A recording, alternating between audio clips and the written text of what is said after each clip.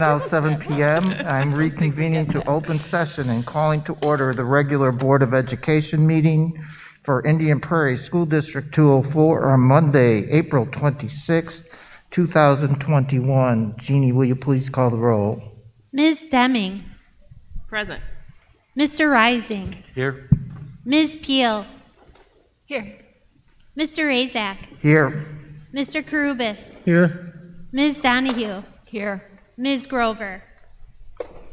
And before we begin, I personally want to thank the community and the Board of Education for your support during my physical absence as I care for my family member. We still have a long way to go, but your support has been really appreciated. Thank you.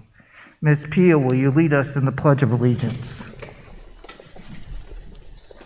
Pledge allegiance To the flag of the United States of America and to the republic for which it stands, one nation, under God, indivisible, with liberty and justice for all.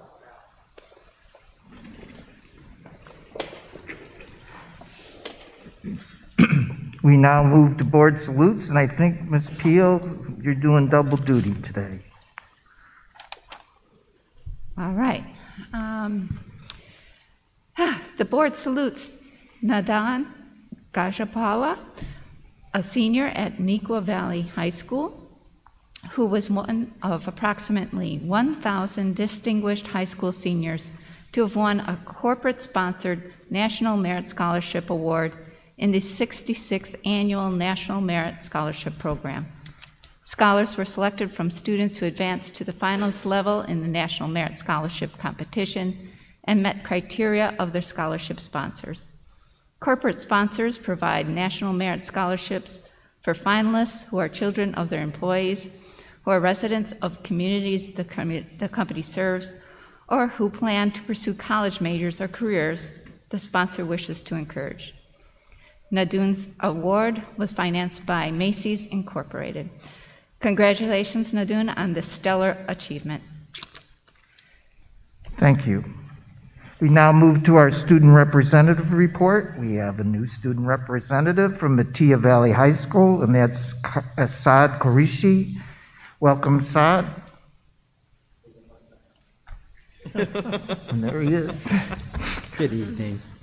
Can you hear me okay? If you could speak up a bit louder, please. Okay. Thank you. Is it okay if I take off my mask? Oh, no, I think we do need to keep on the mask. I'm sorry. I'm sorry. My apologies. Good evening. My name is Saad Qureshi, and I am the 2023 class representative for Metea Valley Student Government. I am very excited to join you all tonight. Metea Valley PTSA hosted a senior celebration to hand out gift bags, t-shirts, senior signs. We had around 500 seniors come over 2 days. Thank you to our amazing PTSA for hosting this event. We have over 200 students registered to attend our prom event on April 30th. Have a great and safe time, Mustangs. On April 14th, 8 of our athletes are committed to compete at the next level. Good luck to these Mustangs in their future endeavors. Metea celebrated our awesome administrative assistants on Wednesday, April 21st, and our hardworking teachers and staff over the past few weeks. Thank you to our incredible teachers and faculty for all that you do. Black and Gold, IP Scholars, Senior Road Trip, and graduation plans are in the works to create memorable experiences for the class of 2021. That's all that I have for the April Board Report. Thanks, everyone. Until next time, go Mustangs. Thank you, Saad. Welcome.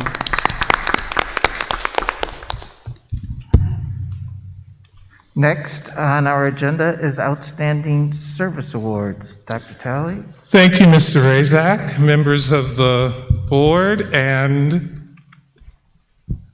members of the Indian Prairie community.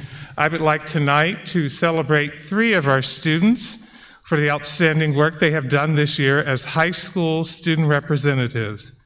Each month, we have heard from our student reps as they have shared information about their high schools, the work that their fellow students have been doing, and the successes earned by their peers.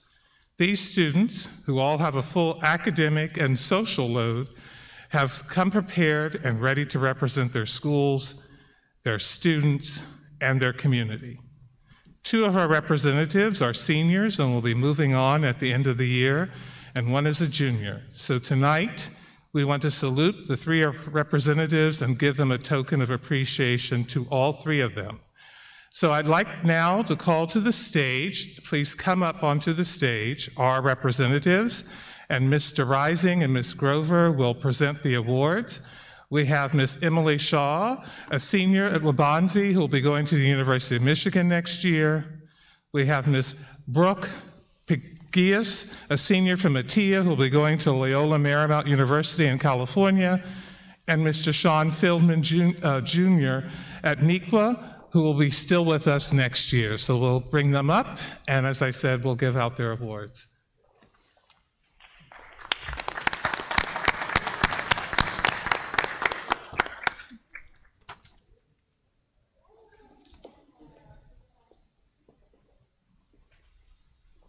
Congratulations.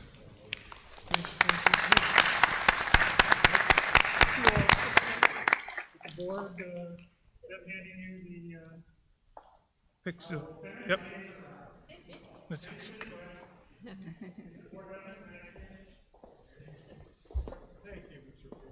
I'm going to have you come over for Thanksgiving. Flaming cheese? Yeah.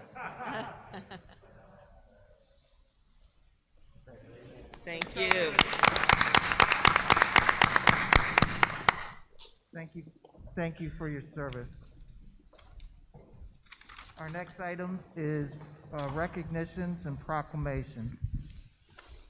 So I'd like to call Ms. Lori Price to the stage to give out a proclamation or two.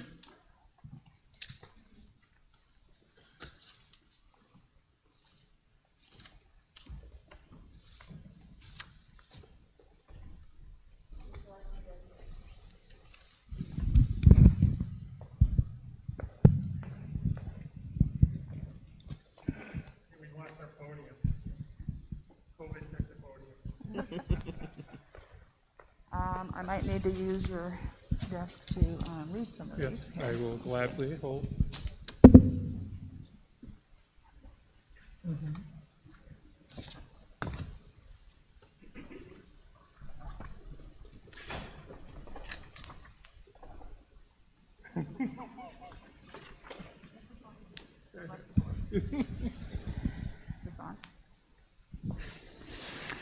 Hello. Some of you know me. You all up here know me. My name is Lori Price, and I'm here on behalf of State Representative Stephanie Kifowitz's office. She's in Springfield this week, but asked me to send her thanks to all of you board members for serving, and a special congratulations to Kathy and Mike.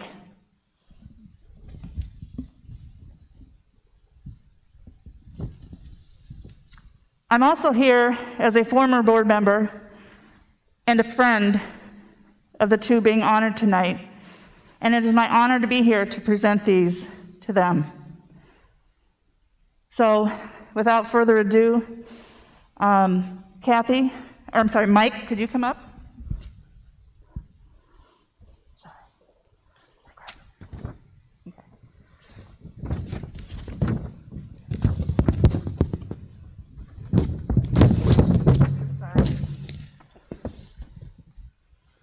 Okay, Mike, for your distinguished service to not only District 204, but the 204 community at large, we have an House of Representatives House resolution to present to you.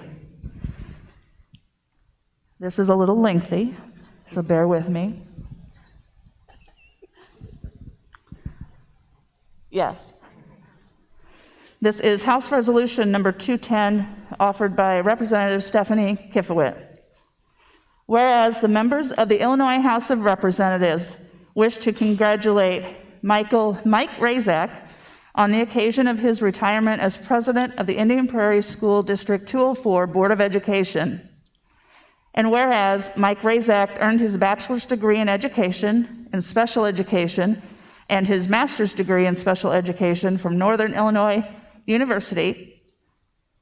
And whereas Mike Razak is a retired educator with 38 years of experience as a teacher and administrator. He began his career as a teacher and later became the principal of the Ray Graham Habilitation Center.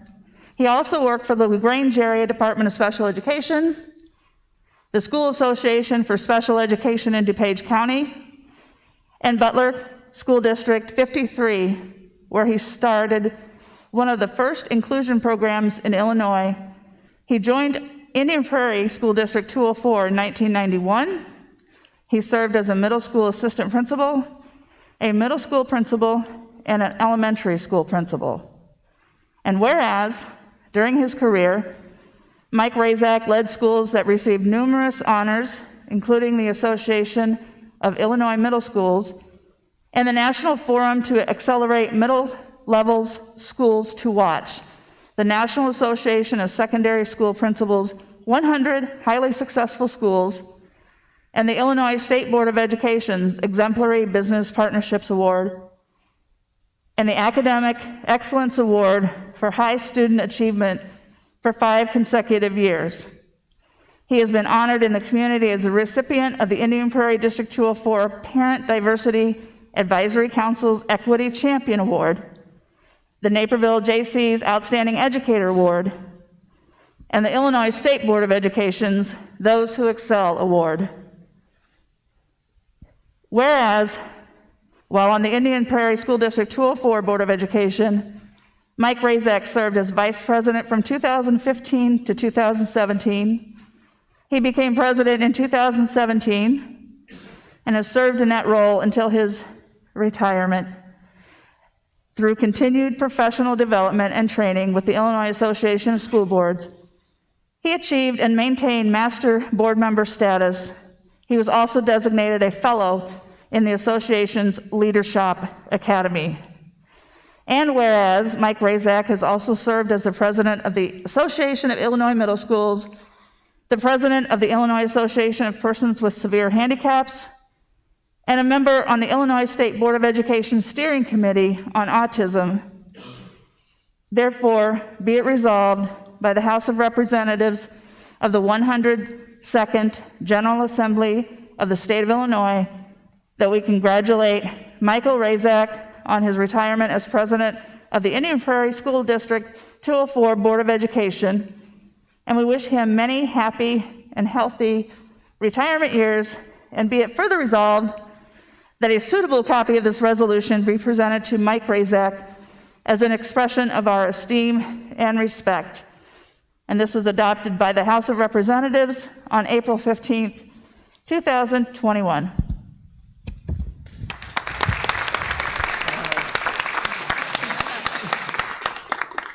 And I just want to say, Mike, you've been a friend to me for several years, and I know that's not going to change, but you've done just a tremendous job with this board. You've had a lot to deal with, and you've handled it with such grace and class and professionalism.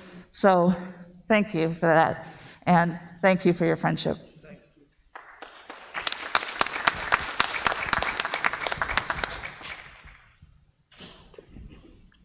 Now can I have Kathy up here, please? Yes, please.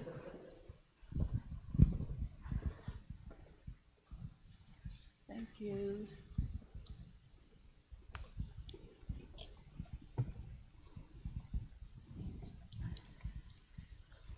Hello.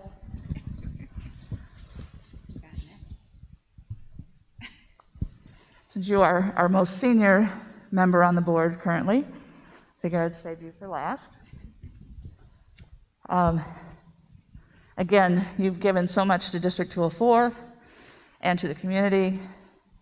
So we have a resolution for you. And again, this is House Resolution 209, offered by Representative Stephanie Kifowit.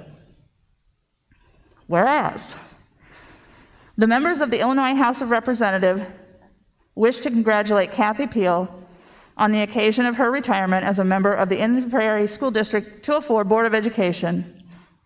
And whereas Kathy Peel is a longtime resident of the Indian Prairie community, she earned her bachelor's degree in psychology from Eastern Illinois University.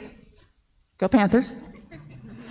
She later earned her master's degree in social work with an emphasis in administration, policy analysis, and community organizations from the University of Illinois, Chicago.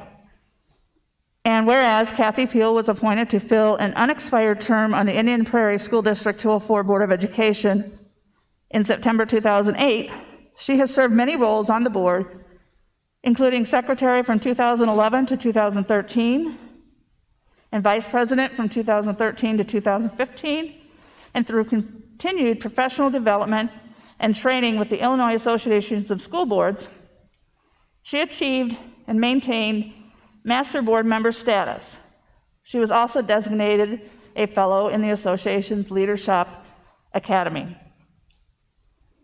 Whereas Kathy Peel is an active volunteer with the Parent Diversity Advisory Council and the Indian Prairie Parents Council, she served as an IPPC representative and a legislative chair of the Watts Parent Teacher Association. Through PDAC, she introduced dialogue circles, which offers various stakeholders within the district an opportunity to work together and share their experiences on sensitive topics relative to the school community. And whereas Kathy Peel brought to the Indian Prairie School District 204 Board of Education a passion for cultivating strong partnerships between schools and the community, therefore, be it resolved by the House of Representatives of the 102nd General Assembly of the State of Illinois that we congratulate Kathy Peel on her retirement as a member of the Indian Prairie School District 204 Board of Education, and we thank her for her service to the community, and be it further resolved that a suitable copy of this resolution be presented to Kathy Peel as an expression of our esteem and respect. And again, this was adopted by the House of Representatives on April 15th, 2021.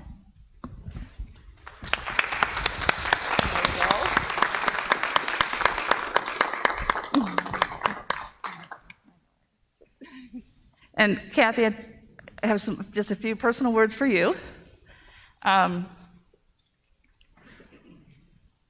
When I first came to the board, you were a mentor to me.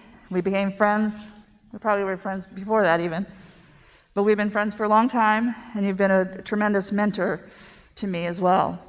And I see that you have been a mentor to everyone here on this stage. So what you do for this board and for this community is so much appreciated and respected. And you've not only made me a better board member, you reminded me to think and look through a different lens on many different issues.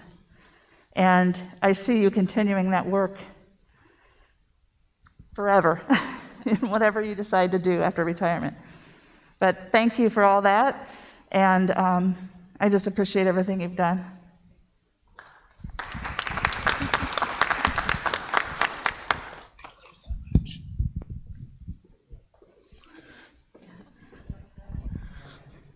Mr. Karubas and Ms. Donahue.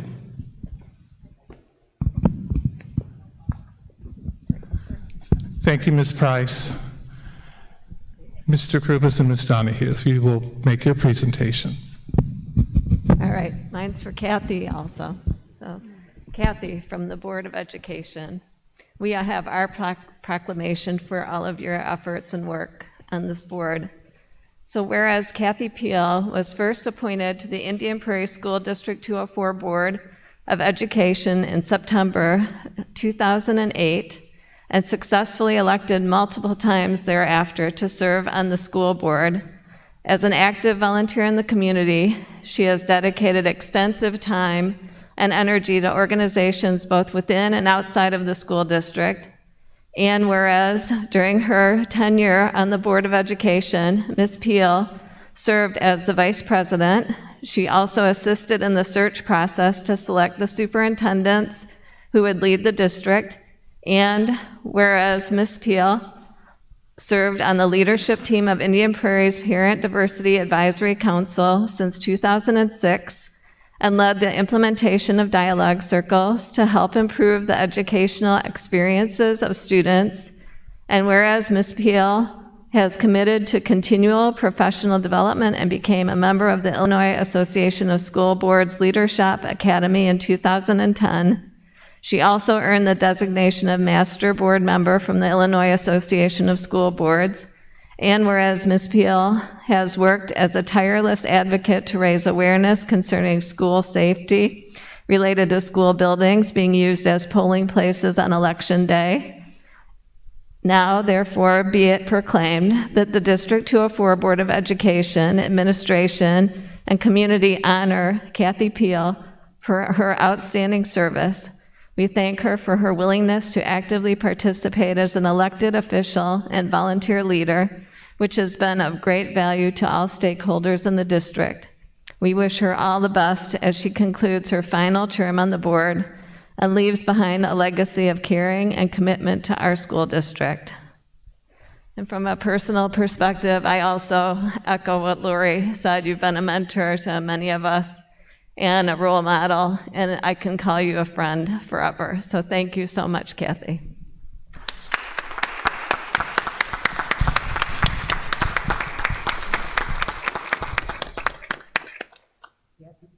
Kathy. Kathy, do you want to say a few things? Yeah, I might as well. I'm going to start by saying how unlikely it was for me to be on this board, especially since it requires so much public speaking. When I was in 6th grade, I tape recorded a presentation to my 6th grade class so that I could play that instead of speak in front of the class. When the Board of Education was determining whether they wanted a high school, a third high school, I dragged my husband along to support me because I was so afraid of speaking at public comment. How ironic is that? I am not comfortable with public speaking, but here I am. So why do you want to be on the board was a question I've been asked so many times. Typically, I have said my kids' experiences and an opportunity to practice interviewing was what made me apply. But in reality, it comes down to my passion for believing in the potential of every person. This passion has got me advocating for equity, then the high school, and then for the approval of a referendum on the high school, and eventually why I applied to be on the board. And it is also why I'm a social worker. I will always believe that adults have the power to create an opportunity for inspiring students to do something great with their lives. And a school board has a place for making that possibility greater or dampening it. Public schools in the United States are a treasure. However, we all know they are not the perfect institutions we want them to be. Many people advocate for more choices for students. I do. I want those opportunities available. In our district, we have many. But sometimes, such as tonight, where we have to consider this time of school, we lose our way to do so. This is not the only time we have cut a program that serves some students in a better way. We cut the Frontier campus for students who weren't tied to much of the extras of high school. They simply wanted to get done with their degree and go on from high school. We had a program that created an inclusive atmosphere for them to do so. And it was a great loss when we cut it. Not having the funds to do everything we can to meet our students' needs has always driven me crazy.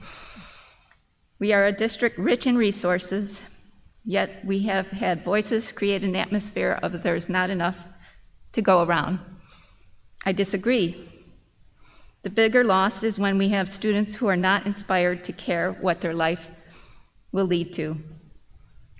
It's like not investing in your 401k. But dealing with the reality of competing interests is the job of a board member. And as someone who is currently working in a school, I can also say that the real essence of inspiration will not come from our programs, but from the adults serving our students every day. I read a note of mine from a workshop years ago. It said, "Culture trumps everything." The reason programs like the STEM School and the Frontier Campus were successful is because they created a culture that focused on inspiring our students. How do we do that? We focus on giving our teachers the breadth and bandwidth to create relationships with our students. The pandemic created quite a challenge to us all. For some families, it may have helped to bring each other closer together, as many busy activities were removed from their daily lives. But for many of our students, they are missing the connections they made or could make. There's a great deal of psychological theories around connection. Many land on connection as the place where we feel most present with our core self, we feel safe, and we can gain strength. My hope for the future of our district is we continually focus on creating that opportunity of connection for our students. Check in with those who are avoiding it. Don't blame them for not being connected. Find out who they are and fertilize that relationship with them. And this starts at the top. And for now, the top is the new team of 8. So make sure your demands of staff provide time to make authentic connections. Make sure they have time to connect with each other. It is not all about programs. Programs are what will provide skills, and if our students aren't inspired, they will not care about the skills. And lastly, make sure our students leave our doors with some sense of purpose in life. I hope soon we will see an improvement on our mission statement that includes developing the compassion to care for others. Without it, our mission statement stops at the individual. And if nothing else, I hope this past year has taught us how much we all depend upon one another because we are all connected. So now's the part of the remarks that I begin to sound like the Academy Awards. First, I want to thank all the administrators, coordinators, directors, staff who have answered all my questions over the years, always with the greatest of respect. I have learned so much from all of you in so many ways, and I thank you. I thank my teacher, all the teachers too, for all your efforts to make this district an awesome place to learn. I thank you for your own advocacy for our students. And I owe my husband Mike a great deal for supporting me with my decision to apply for the position. He had advised me not to. I may finally be able to give him a party for his birthday since it has always fallen on graduation weekend. And my fellow board members. I had actually toyed with the idea of leaving you with Whitney Houston's lyrics of "I Will Always Love You." Because this has been a true gift to be a part of this team, and with previous board members too. I thank you for the connection I've enjoyed with each one of you. And lastly, I thank the community for trusting me for so many years. It really blows my mind, that kind of trust. So thank you. And new board members, that trust is gold. So hang on to it. Thank you. Thank you,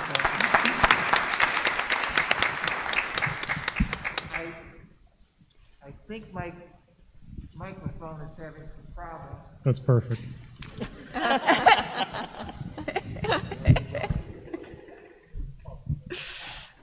See that?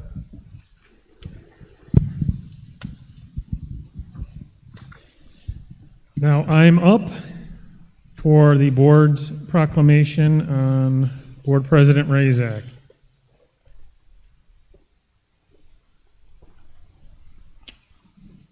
Whereas Mike Razak was elected to the Indian Prairie School District 204 Board of Education in April 2013 and appointed president in May 2017. As a lifelong educator, he brought a unique perspective to the board, continuing to serve District 204 in a volunteer capacity after his retirement from Indian Prairie. And whereas Mr. Razak has been a voice for diversity in the Indian Prairie School District 204 and has been an active member of the Parent Diversity Advisory Council for nearly 18 years. He advocates for each student and is passionate about each student achieving the district's mission. And whereas Mr. Razak has profound respect for the District 204 community and believes that every stakeholder has a voice, he diligently listens and responds to the questions and concerns of all stakeholders.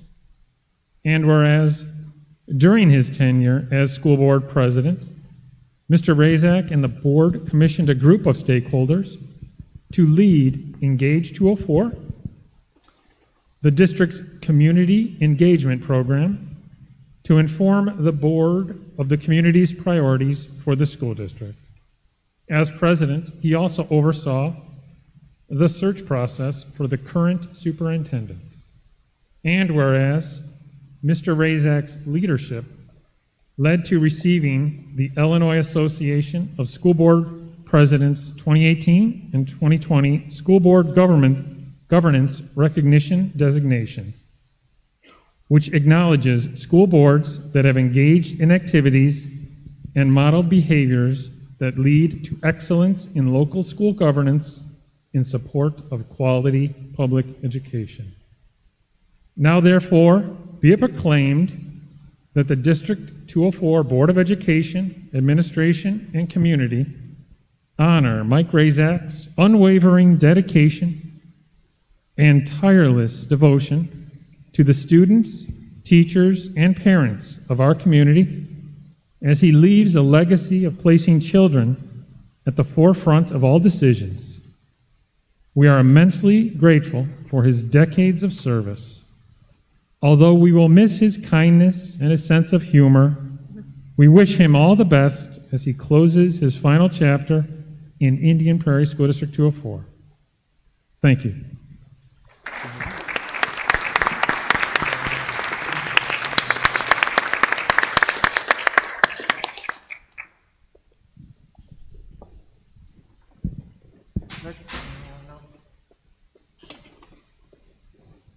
We got somebody up there?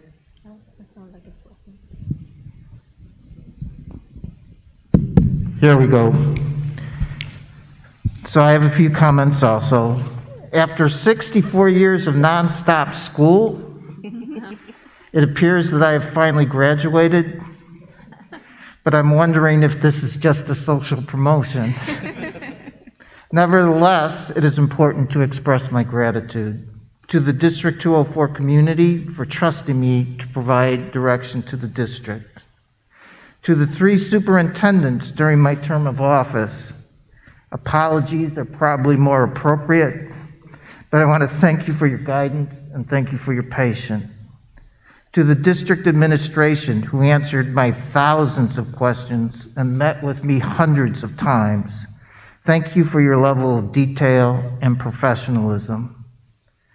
To Lori Price, Betty White, I'm not going to do this, Maria Curry, my current fellow board members, you have fostered in me the concept that learning never ends. I've been blessed to work with high-functioning professional learning communities throughout my entire life. You are the best. I have learned so much from you. I continue to be inspired by your service. I have appreciated your professionalism and collaboration, even though we have disagreed. To my wife and children, you had to sacrifice for my participation. There are actually no words to express my appreciation. Finally, thank you to all the candidates that put themselves out there to run for office during this election cycle. To my returning board members and to our 2 new elected board members, I leave 3 new thoughts. From me, and Kathy, just learning never ends, always keep the district's mission statement at the forefront of your decision making. And I think you need to give serious consideration to the addendum that Ms. Peel just discussed. From Teresa of Calcutta, who stated, "The good you do today will often be forgotten, but do good anyway." She also said, give your best, and of course it will never be enough, but give your best anyway. And finally, the mentors who have formed me and kept me going during the last 64 years of school and 69 years of life are our students and children. And this is finally from a former student, Rochelle Manda, who in her graduation speech said, "We can appreciate life's greatest highs because we have fought past the lowest lows." And she says, "Nothing is better than who we are together." The long-term future of our district is actually very bright, but it will require many short-term, tough decisions to achieve that bright future. It will be difficult and it will be challenging, but just remember, nothing is better than who we are together. Thank you.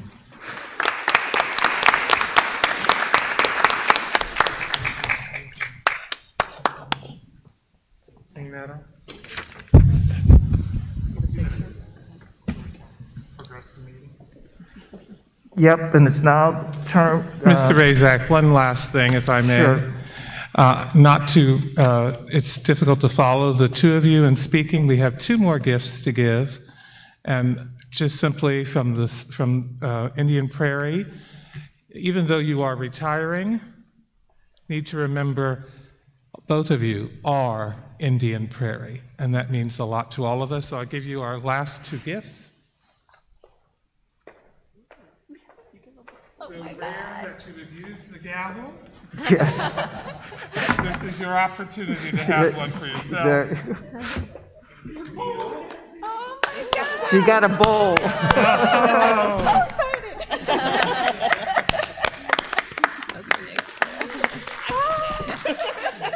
You want to show everybody? I don't think everybody knows what's in it. Probably not, huh? I guess. Might tell you hard. And we move on. All our public comment is for agenda items, so I am now going to move to the consent agenda and superintendent report. We will begin with the superintendent report. Dr. Talley. Thank you, Mr. Razak, members of the Board of Education and Indian Prairie community. I want to first start off by celebrating our A+ award winners. Through the continued support of the Indian Prairie Education Foundation and Wells Fargo Advisors, we were able to honor 3 teachers who were recommended by their students. These teachers are Miss Amy Park, 3rd grade teacher at Clow, Miss Stephanie Berdiak, 6th grade teacher, English Language Arts at Still Middle School, and Miss Jennifer Torza, physical education teacher here at Metea. All of these teachers see the importance of building positive relationships with their students, hence the reason they were nominated. And what I find most interesting when I meet with each one of them, they always talk about it's a team effort. It's never about themselves, it's about how their team supports the children. Our elementary schools have had 2 weeks of 5 days of instruction. I have been in various schools over the past couple of weeks, and in talking with staff, it seems the program is running successfully. All school staff must be commended for their hard work. Staff are working hard to engage with remote learners and the in-person learners. We were able to start our Ask, Connect, and Engage, or ACE time. However, the number of learners taking advantage of this program has not been at the level we thought. The students who have participated have used the time to connect with a teacher. We continue to offer the program as a way for students to gain additional support from teachers. Teachers and schools are reaching out to parents, inviting them to this program. I want to thank those community members who have started working in our schools to support our lunch recess times. I was at a school during recess duty a couple of weeks ago, Collishaw, and I know how much the staff appreciate having the additional hands during lunch recess to maintain safety. At the middle and high school levels, they have also started their process. At the high school level, 5 days a week has been going on. Middle school is finishing up with their state assessments. Through our partnership with Dr. Henry at Jewel Osco, we will have a vaccination clinic for 6,000 students who are 16 and older. It'll be held at Neuqua Valley High School on Saturday, May 22nd, and the follow-up shot will happen on June 12th. This clinic will be for students who are 16 or older here in Indian Prairie and District 203. Information about this clinic did go out today, and I recommend that families with children who are 16 or older sign up now. We will need to expand the reach of the program beyond our school districts if we do not have enough takers. Information about the clinic was shared. I've already received one email from someone, and let me clarify. If your child will be 16 by the date of the clinic, it is okay for you to add their name in it. They just have to be 16 by the date of the clinic. We will need volunteers to help with this clinic, and please consider helping out on that day. Finally, I want to remind families about the survey that went out regarding in-person and remote learning for next school year.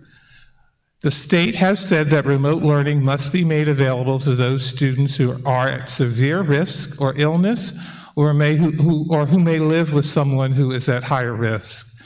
We do need to know who might ask for the medical waiver for remote learning. You're not making the commitment now, but you are alerting us to the fact that you might. Information from the survey will help us determine the method of remote learning we will offer. There are multiple methods to include the Illinois Virtual High School, to our teachers teaching the classes themselves. We need to know how big the remote universe might be for the next year as we continue our planning. Later this year, perhaps in June, we will come back and ask you to commit and then to provide the medical documentation to support your claim. At that time, a decision will be made if remote will be offered to your child. More information to come, especially if and when the state provides more guidance than we currently have. Though the survey has a deadline of today, please fill it in by tomorrow at the latest. Mr. Razak, I'll send it back to you. Thank you, Dr. Talley. We now move to our consent agenda, and I need a motion that the Board of Education approve the consent agenda items D through L as presented. I move that the Board of Education approve consent agenda items D through L as presented. Second. There's a motion and a second. Any further discussion? Hearing none, Jeannie, please call the roll. Mr. Karubis. Yes. Ms. Deming. Aye. Peel. Aye. Mr. Rising. Yes. Ms. Grover. Ms. Donahue. Aye. Mr. Razak. Aye. Motion passes 7-0. We now move to public comment for agenda items. 30 minutes is allowed for public comment, and each person is limited to 3 minutes. When addressing the board, we ask that you respect the confidentiality and safety of our students and school district personnel. We also ask that those addressing the board be cognizant that this is an open meeting and available to all age groups, and as such, ask that you consider who the audience members are this evening and keep comments age appropriate. Public comment represents the voice and the opinion of the speaker. There will be no feedback from board members during the meeting, but follow-up will be provided by administrator as appropriate. Our first speaker tonight is Robert Shands. Welcome, Robert. Good evening, Dr. Talley, board members. Thank you for giving me the opportunity to speak again. First, I'd like to thank you, Dr. Talley, for visiting the STEM school last week. I hope you had a good impression and got to find out what it is really about and why we are fighting so hard against its closing. Listening to the discussion of multiple board meetings of all the 4 districts, I felt a lot of disappointment, but also some hope that our STEM school is not doomed yet. At their last board meeting, one board member from District 129 was brave enough to stand up and fulfill his fiduciary duty by pushing the pause button to what seemed like a hasty, uncoordinated, and worse, secretive process of closing the STEM school. The motion to pause and not allow Dr. Craig from District 129 to withdraw from the STEM school until further investigation was approved, narrowly, but nevertheless was approved by 4-3. I'm asking the board today, please fulfill your duty and ask difficult questions. Last time I attended a 204 meeting, it was really shocking to me as the discussion evolved around STEM, and that as long as we can bring more STEM into the district, we don't need this STEM school. STEM is an important part, don't get me wrong, but what is apparently completely missed by everyone is the difference that makes out the school, is its learning model. And that has nothing to do with STEM, nothing. It's that model that was going to be transferred, obviously including STEM in the curriculum, but taught in a different, better way. By closing the school, that modeling is going to go away. Again, the results of the model, they speak for themselves. You said you're going to bring a program about that would benefit every child in the district. Oswego pulled out of the partnership at the very last minute when the program was incepted. And what has happened? Nothing. In 7 years. There's no program in Oswego. We don't believe anyone that says we will have a program after the school closes. Not after all the secrecy and gaslighting that has happened already in the past few months. If that still doesn't convince you, I'm appealing to your duty to thoroughly follow a process instead of giving into pressure from district leadership to follow blindly and buy into all the rhetoric of we are just voting to dissolving the agreement, when that means closing the school. For the rezoning, you're doing what should be done for any school closure. Follow a process, open and transparent. I'm asking for one of the board members to bring about a motion to follow a proper process. Pause and seek feedback from the community, from teachers and the data before making a decision later. Please do the right thing. It's your legal duty and you're personally liable for it. Thank you. Thank you. Our next speaker is Dylan Shields.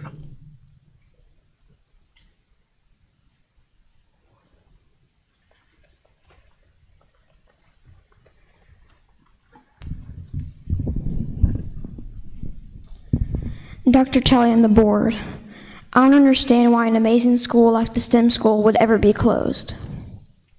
No one I talk to seems to understand either. Just this weekend, a District 204 parent who is not a STEM parent told me she thought it would be a terrible idea for the district to close the school. You should be able to keep the STEM school and put more STEM in the district. That will be best for all students. The STEM school produces leaders that our district and the whole world needs. Recently, a sophomore from Metea Valley High School started an online STEM program because of this. Students everywhere can learn more about STEM. I remember this student as an 8th grader at the STEM school, and I was in 3rd grade. The teenager who created this important program says it's because of the STEM school. What if he hadn't had the chance to go to STEM, or what if his STEM school years were cut short? And last year, a group of 4 8th grade girls from the STEM school came in 2nd place at a large science competition. They created a cleaner exhaust system. These students have made a design that may be in your cars one day. What if you had taken away their STEM education? I have only been at this school for 3 years, but I was asked to make a 6-year commitment. How are you impacting my future by not giving me a full time at this school? What could I create if I had the opportunity to grow at the STEM school through 8th grade?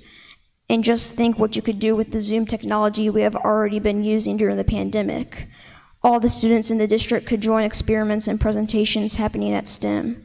My 2 brothers would love to visit the STEM in their 204 classrooms. Please do not make a quick decision to throw away this amazing resource. Your plan should help all students, including STEM students. If you close the school, I don't know if I want to be a part of this district at all. Many of my friends will feel the same way if the district betrays us. My future is in your hands. Please vote responsibly. Please do not take away my school. Thank you, Dylan. And we're followed by Angela Shields. At the last meeting, I pleaded for you to listen with open minds and hearts, and I'm asking for the same this evening. I am grateful to you who expressed a desire to keep a commitment to our STEM students. Please take seriously your individual fiduciary duties this evening.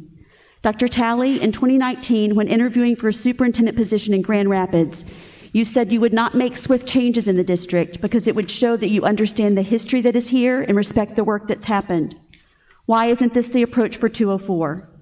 The STEM school that took 6 years to create and has benefited students and staff alike deserves that same kind of respect. Deciding to close a successful school only months after being in office and that was never visited until last week is not giving your due diligence to the process. In regards to evaluating the school, the October 14th, 2020 Governing Board minutes state, Dr. Talley expressed that STEM does not need to be compared to any other schools, but needs to measure, is the STEM program making an impact with the students? Is this question of impact on students now irrelevant? Why? Because clearly the STEM school has incredible impact. And curiously, those October board minutes were not posted until March 23rd, 2021. And the funding that you plan to bring back to the district upon closure is dependent on taxpayer dollars. Many STEM families do not plan to stay and support districts who betray them. Has the potential loss of students been considered? As Ms. Peel said so eloquently tonight, trust is gold. What happens when it's lost? The school's lottery process that any student can apply to does not infringe upon any other student's experience. Many Illinois districts have dual language programs that are applied to via lottery. Should we banish those programs also, since not all can attend? If that's the only fair thing to do, then there should be no music, sports, theater, because there's not room for all to have lead roles or starting positions. Don't hide behind a facade of fairness when the truth is this is completely unfair to STEM students. And you miss an opportunity for this entire district. In 2018, it was announced that teachers could come and shadow STEM teachers. This would be better than any continuing education a teacher could get. It's learning by way of immersion, just like our STEM students do. A group of teachers from San Diego wanted to take advantage of the STEM offer. But did our own district send its teachers for shadowing days? Teacher shadowing could completely transform the district in a way that a STEM coordinator never could. And there's a ready-made opportunity for district students to zoom into the STEM school. Why would you want to deprive district staff and students of these opportunities? Thank you for your time. Thank you. Our next speaker is Maria Clement.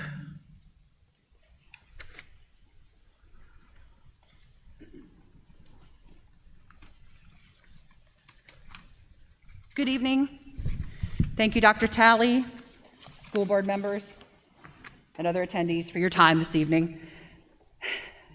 Parents have heard repeatedly now that there has not been enough STEM returned to the home districts and that the cost of transportation and teachers is prohibitive. However, according to the contract information published on the STEM school website, we have found the following contradictions to these statements. In section 3.2, teachers.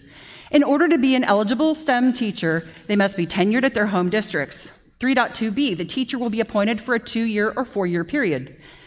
Since STEM only opened in 2014, under 3.2b, the excuse that there wasn't enough teacher rotation, while the school was only open for 6 years. A 4-year appointment, there would be 1 rotation, and a 2-year appointment, there would have been 3 rotations. So even under the laboratory excuse, you couldn't rotate that many teachers back to the home districts, and only tenured teachers are eligible. It is our understanding that the governing board themselves for the STEM school voted to change this rotation requirement in the 2018-2019 school year. But why? Section 4.2, students. Did you know the STEM school can operate up to 500 students? It's written into the law that made the STEM school possible. If you want STEM to reach more students and teachers, why shutter a successful school model? Why not open it up to 300 more students? Opening it up to 300 more students would require more teachers, so it solves the issue of reaching more teachers as well. And we know that the withdrawal of 308 from the beginning of the partnership proves that creating your own STEM school takes more than just a single school year, since they still don't have one in place 7 years later. Section 5.1 financing. Each school district will receive a credit toward its share of the annual operating costs in the amount of $75,000 for each teacher from that school district assigned to the STEM partnership school. Section 10.2, the sharing of net assets. Well, that's bringing STEM back. What happened? What went wrong here? And Section 11.2, termination, requires 2/3 of the STEM governing board, 2/3 of the home district governing board, and 2/3 of the Aurora University governing board combined. We don't understand why this vote is being rushed through this school year after teachers and families only learned about it 3 months ago. And we only know as much as we do now because of the Batavia Public School District communications that were received just over a month ago. Are you comfortable that you have done your fiduciary duty prior to voting this evening on the STEM school? Are you prepared for the potential personal liability that you could incur if you have not done so? We are being told something different at every step of the way. We just want some transparency and inclusion as stakeholders before such a drastic measure as dissolving the STEM school occurs. Please give us that opportunity at least. Thank you. Thank you. The next speaker, I think probably is a student, and it's Aiden.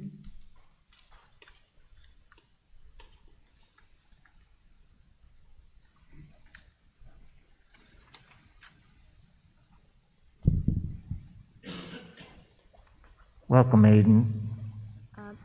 Can someone from the audience assist Aiden so we all can hear him? Thank you so much.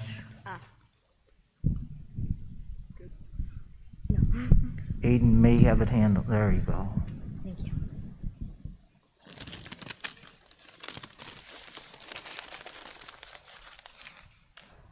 Hi, my name is Aiden Neal, and I'm a 4th grader at the STEM school. When I heard talk about my school possibly closing, I was confused and upset. I heard the word experimental used to describe my school. I told my parents I do experiments too. If they don't work, I try something new, not throw them away. We also made a commitment to the school, not only us as the students, but parents, teachers, and the boards. To me, it seems like you're telling us that it is okay to break commitments. Not only do I want STEM to stay open for the current students, but also to give other students the chance to be in STEM, such as my younger brother, who is going to be starting kindergarten this fall. I hope you decide to take the time to hear more voices and explore all options before making a final decision about the future of my STEM school. Thank you. Thank you, Hayden.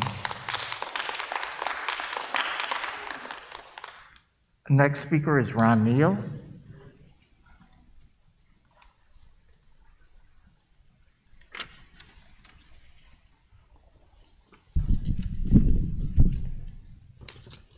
Hi, my name is Ron. Last 204 meeting, your vice president said that he would not vote on this so quickly if this school was in our district, in our own district. That says to me that something like this takes more time. I think that takes more time than what the board has been given on this. I mean, this is something that's happened, almost seems overnight. You've heard a lot of what other people said, and my son, he speaks better than I do, and he's only in 4th grade. I encourage you all to take this time. Dr. Talley just visited the school. Again, I hope he saw what it's all about. I'm sure he did. I hope all you guys do the same as well. We have such a wonderful model with this school. If that's what we're trying to replicate, why we're going to try to shut that down? I looked up the definition of commitment, and commitment means is a promise, a vow, or an agreement to do something, dedication to a long-term course of action. I mean, I get businesses, I'm in business, models fail sometimes. I mean, I want to see all kids in every district across the world be taught in the STEM way. Dr. Talley, you mentioned that you're looking for kids that have this interest. Well, the kids in the STEM school, they're way past having the interest. This is how they learn. This is how they like to be taught. I think every student should be taught STEM. I agree with that. I mean, you can see it in their test scores. And you know, I thought it was a school for smarty kids. Well, it's a school for all kids. It's diverse. There's so much culture there. I've learned more about the STEM school in these last 3 months than in the last 2 years. This pandemic we're dealing with, everybody knows it's not a good thing. I thank you all for doing your best. But the kids, you know, they're coming off this year, and then to tell them you're going to break this commitment, I would have a hard time saying that. I would have a hard time doing that. At least keep your commitment, but the kids that are in the school finish out. And in that time, that should give us enough time to figure out how to get it back to more kids. You heard Maria say it's built for 500 kids. Let's get 500 kids in there. In the meantime, you know, Dr. Talley, you also thought of a STEM coordinator. Great idea. But that's going to take time, lots of it. It took time to get the school ready and get these kids going. They're doing it. Again, remember your commitment. Thank you. Thank you. Next speaker is Lynn Neal.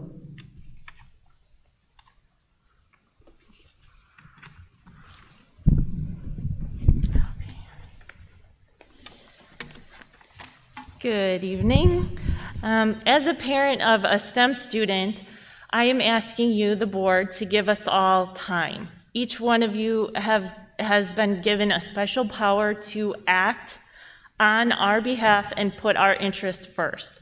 Before making a hasty decision, I ask that you make the districts accountable and ask all the needed questions and hear all sides of this story, and I repeat, all sides. There has been significant lack of transparency between schools and parents. Parents indeed want to help. We were never asked or told there have been ongoing issues. If you heard all the students of the STEM school speak and voice their opinions on this matter, I feel you would want more time to get all the facts in order to come to a well-educated decision. And even though not all students are here in person, they will feel and be severely impacted either positively or negatively by the decisions that are being made. All students are hearing what's going on and the message that is being sent by all involved in this decision. Students and families made a huge commitment to go to the STEM school. Why is it okay for that commitment to these students to be broken? All these students deserve answers to all their questions. Who will answer these questions? I ask every one of you on the board, are you comfortable making a decision based on a few things you have heard from superintendents and other staff? Or would you feel more comfortable really seeking out students and talking to parents to make the best decision possible for not only the benefit of STEM students, but for the benefit of every single student in all districts? We have the best resources, and we can make what was intended to be great really be great. We were just never given the chance. So many parents, including myself, are willing to volunteer a lot of our time in these matters. So many parents would be willing to pay tuition or busing, but nothing has been explored because we were never given a chance to collaborate on such short notice.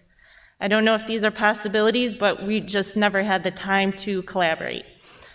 Another superintendent said, we believe we can take it, meaning STEM, to the next level, and continued on to say, but we're not sure what that will look like yet. Also, she said, we need to do our planning. Hopefully, the lanes will merge. Hopefully, she said. We already have a STEM school in place that is thriving. My question is, if they couldn't take time to look at this truly amazing model school that is already in place and bring it back to the districts, how do they plan to bring STEM into their districts without the perfect model? This makes no sense to me. I ask if it makes sense to you. Between the board, and us as parents, between you, the board, and us as parents, please, as your fiduciary responsibility, please take the needed time to truly understand this situation. These students are doing truly amazing things and one day may figure out a cure for cancer or invent something that changes our lives for the better. These students are our future leaders, and they will one day be making decisions about you and me. We need this model school if we want greatness for all students in all districts. Getting rid of this program is the complete opposite direction we are supposed to be heading. This program is here for the benefit of the other district schools too. If STEM couldn't be brought back to the home district since it's been in place, I ask, what makes you think it can be created without the best model ever? Who will create it? I don't imagine it is anyone currently in the districts because to this day it hasn't happened, and we were informed as we were informed it was intended. These students made their commitment to a school of greatness and deserve nothing less. Please take the necessary time to make the best decision for all students and really think about what is happening here. Thank you for listening. Thank you. Next speaker is Edward Deems.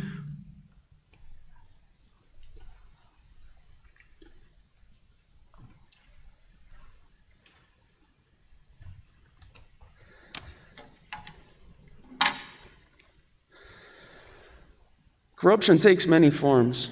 There's hard corruption, like taking bribes, and then there's soft corruption, like sitting on your hands and not performing your responsibilities. The superintendent will say that we're not getting what we wanted out of the STEM school. Well, of course we're not. How could we be? The current superintendent, the superintendent that came before, and the other 3 superintendents from the other districts haven't done anything to make it happen. You know, and they're hoping that you'll gloss over that. Right now, they want you to gloss over that fact. It's like a teacher standing here complaining that the students aren't learning while they sit there at the desk with their feet up doing nothing and then wondering why the students aren't learning. Of course they're not.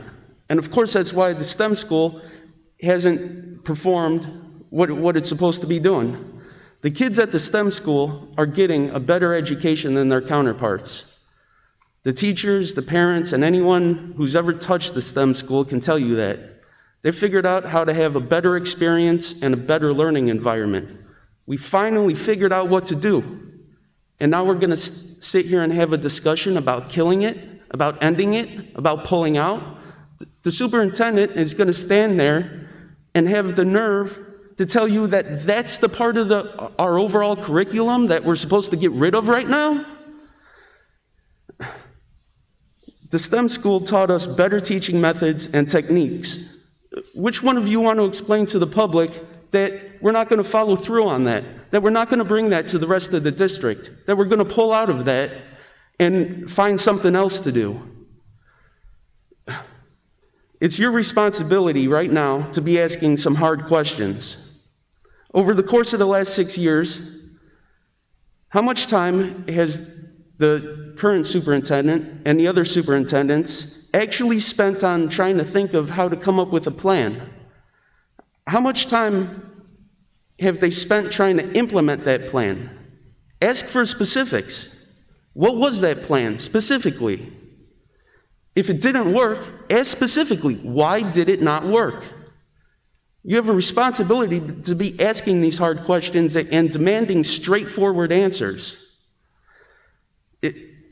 It's flat out corruption by way of abdicating this responsibility and collecting a check anyways. There hasn't been anything done to bring STEM to the rest of the district, to take advantage of this resource that we have. Instead of pulling out, we should finally be figuring out how to use this resource. Please do the right thing, save the STEM school. It's important, and our district needs it. Thank you. Thank you.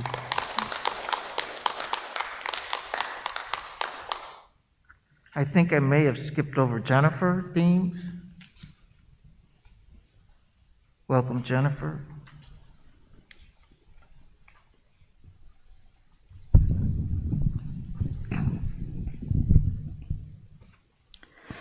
Good evening. Thank you. How much have you even heard about the STEM school until now? How can you possibly consider yourself qualified to make an informal decision like this? The superintendent has been here for less than a year, and this is the first thing you hear about the STEM school, that the superintendent wants to close it. It doesn't sound like to you he has been proactive, keeping you up to date, encouraging you to gather information. Go visit the school yourself. How can you possibly take this away from our districts when you've been so informed of this major issue? Don't any of you have any questions? Why are you rushing to do this? Demand those answers. Don't any of you have hard questions to ask this superintendent at all? And these kids, how they present themselves to you as a board should show you something, what the school is doing. I really encourage you to not rush into this. Our districts need this. It's a successful school. As you can see, students are thriving and want to be there. My son has been there. He started in 3rd grade, 5th grade. And he was on the intellect side. When he was back in his home district, he got shoved off. Now he's finally in a school where he is thriving. And every one of you want to take that away from him. I hope you sleep well tonight. Our next speaker is Cassandra Kulak.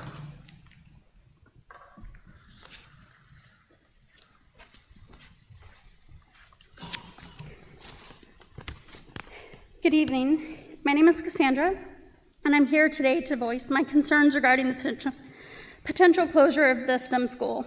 As you've heard from many students in this auditorium in the past weeks, my son loves attending this school. He is able to learn in a way that is not always accepted or encouraged in other classrooms. He feels that his teachers at STEM are able to connect with him, and he feels heard by them. And I feel that he will be better prepared for his future because of the level of collaboration, hands-on learning, and interactive experiences he is receiving at STEM. The school's partnership with the community, allowing for visits by highly trained STEM professionals who share real-world applications for the principles learned in the classroom, is unmatched. The board has recently expressed concerns about whether the STEM school is meeting its goals, primarily the goal of bringing the STEM model back to the district classrooms. I sent the board an email containing the 2019-2020 external evaluation of the STEM school, and hope that you've each taken the time to read through this evaluation prior to your vote tonight. I'd like to read a few excerpts. Knowledge learned from the STEM Partnership School has been disseminated to the larger community through teacher presentations in school districts and shadowing opportunities for district teachers. STEM teachers attended and/or presented in conferences, as well as in district professional learning events. A few teachers shared their reflections about information sharing to the districts. One teacher shared that we meet with someone from the curriculum department in each of the districts on a regular basis, so that's one way that information gets shared back. We also host shadowing days where people from the 4 districts can come and shadow teachers. We also have offered professional development and professional learning sessions for partner districts. But it's not only teachers that bring STEM back to the districts. The evaluation mentions that there was a group of students that did a project on light pollution, that they then went back and taught a lesson about light pollution through video conferencing in their elementary schools. And finally, the STEM Partnership School is helping to prepare future educators that could potentially bring the STEM model back to your district. A student teacher shared, "I am gaining valuable experience working with students in a different way than in my elementary education methods class. The evaluation concludes that overall the evidence provided indicates that John C. Denham School is continuing its mission successfully. I understand that the district has a goal to bring STEM education to all of the district schools, and I support that. However, I do not understand how closing the STEM school will make that more possible. The school is providing an amazing opportunity to so many kids and teachers. I don't understand how taking this opportunity away provides a positive outcome for anyone. The districts have had years of opportunity to create a district STEM program modeling the successful and thriving school that the partnership created. You haven't done that yet, and I don't know how you're going to accomplish it in one short year. It's going to take a curriculum change that doesn't come in a year. Here are some additional teacher reflections, and I'll wrap it up. One teacher shared, "Not being tied to a curriculum or a text is very freeing for creativity, not only for myself, but for the kids. I don't have to limit them in how much time we take on a project, and I don't have to limit them in the mode they choose to show their learning." Another educator reflected, "It kind of felt like there was a limitation on some of what I could do at my previous school, but at the STEM Partnership School, it really feels like there's not really a limit. My son and my family made a 6-year commitment when he decided to apply for and accept the STEM opportunity. And although he was anxious about making new friends and adjusting to a new environment, he knew he needed to fulfill his commitment. And now the partnership districts are failing to meet their commitment by closing the school before his time is up. He will once again be required to leave friends behind and make new friends and adjust to a new environment, only this time it is not of his choosing. I urge you to carefully consider your fiduciary responsibility as you cast your important vote tonight. There is no reason that the John C. Denham STEM Partnership School cannot continue on its path while the districts piggyback off of its success and build a strong STEM program throughout the district. Thank you." Thank you. We now move to the action item. For clarification for the audience, we need to have a motion for us to consider and ask questions. So I need a motion from one of the board members to approve the terminating partnership with the STEM school. Do I have a motion? Mike, just point of order here. 'Cause yes. I think the recommended action as it reads necessarily isn't what the recommendation of the superintendent is going to be, so I think it needs a little explaining. And I don't know. And maybe we can make the motion now and decide if that needs to be amended after discussion. Sure. And I think that's part of the discussion. The point of order is to make the motion and then have the discussion, and the discussion may change what we want. Yes, correct. Yes. Motions can be amended or changed. So can I just have a motion and then we can move on from there? Okay, I make a motion that the Board of Education approve the terminating partnership with STEM School as presented. Second. There's a motion and a second. Now we go into discussion and questions. Dr. Talley, do you have anything for us? Yes, at the last board meeting, I made mention of the fact that all 4 districts, and we need to remember the other partner in this is Aurora University. So there are 5 partners in this collaboration. For us, I had mentioned that we would withdraw at the end of the next school year. I have amended that going forward so that it would allow for us to stay in the partnership until the end of the 2022-2023 school year. thus allowing any student who's currently in 3rd grade to finish his or her program at 5th grade, and any 6th grade student to finish his or her program at the end of 8th grade. That would also provide additional time, even though we are hiring a STEM coordinator now to start planning.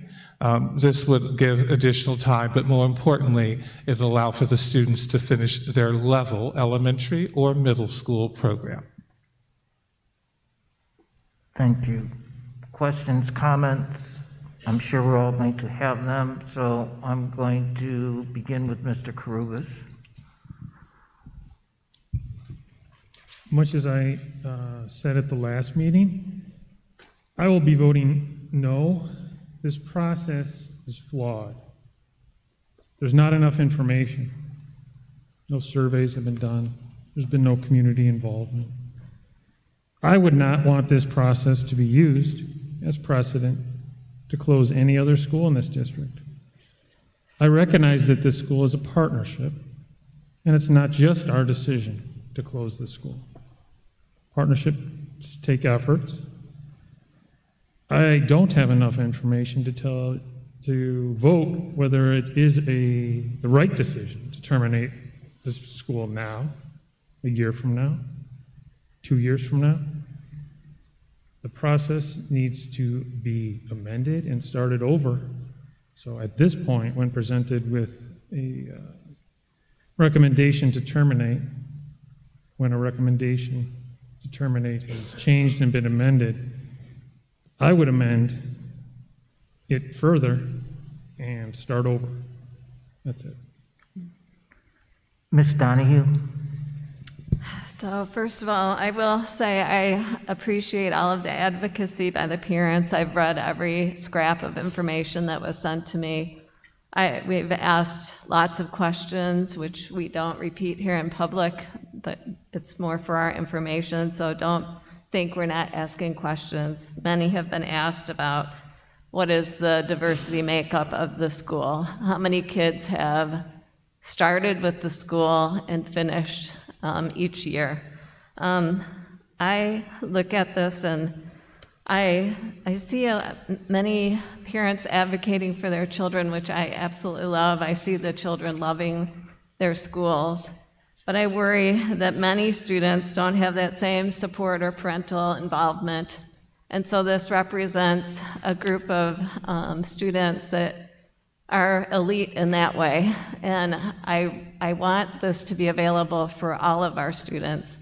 I am worried that we are financially conservative. And I've heard since the first day I was on this board words about the need to really look and address the STEM school at a broader level in the district. I support hiring a coordinator. I support moving to problem-based learning. I want to see more girls involved in STEM, and I think that we need to drive change in this district, and those are my comments. Ms. Deming. The STEM school has been an area that has been a concern of mine since I joined the board. One of the very first things that I wanted to do was have an opportunity to visit the STEM school, and once I did, extremely impressed. I am very, very concerned about the opportunity for all of our students to have exposure to many of the things that I saw there, but many of the things that I've read about as far as opportunities regarding STEM nationwide. I want to see more girls. I want to see specifically increased African Americans have opportunities for STEM exposure and awareness. I am very much concerned from this aspect that we try to do the best that we can and operate to make sure that we provide opportunities for the majority of our students, that serve the majority of our students in the best way possible. That's what I'm charged with, is looking at how do I make sure that I impact the broadest spectrum of our students in the fairest way possible. I am very much in support of us seeing those students who are currently in elementary at the STEM school having an opportunity to complete that, those that are in middle school having an opportunity to complete that. I would like to see us have someone who can have a focus within our district to understand what opportunities we can provide for all of our students in 204 to have greater exposure and awareness and partake of STEM opportunities. Thank you. Ms. Peel? I actually have a question, Dr. Talley. As the current item is worded, we're asking for the termination still, but we're asking for an extension of the school for an additional 2 years rather than 1. We've already had 2 districts vote to terminate. So there's one other district that is still considering it. If there is only 2 districts that support continuing for 2 more years, what are the chances of that happening? Do we have enough population in the schools to do that? So you are correct. 2 districts have decided to withdraw. We have another vote next Monday. And we also have to remember Aurora University plays a role in this as well. They have to be able to say that they are willing to continue the STEM school or not. Any district can withdraw from the STEM school as long as they announce their desire to withdraw. So if 2 districts decide to withdraw and no other districts do, including Aurora University, then the STEM board will have to determine what will be the way forward. And that would be part of the STEM board meeting to talk about what that would look like. And even if there is another district, if my proposal goes forward, or if even if we do not, but then next week Aurora West or AU decides they'd like to withdraw, then the discussion has to be, what will the withdrawal look like for all districts? Will they leave immediately, I mean at the end of the year, or would they consider 2 years so that to allow the children to stay in place?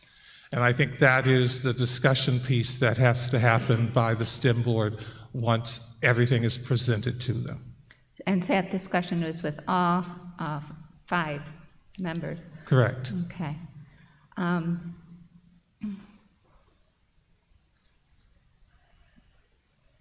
I'm curious with Mr. Karubis, your points are very pertinent.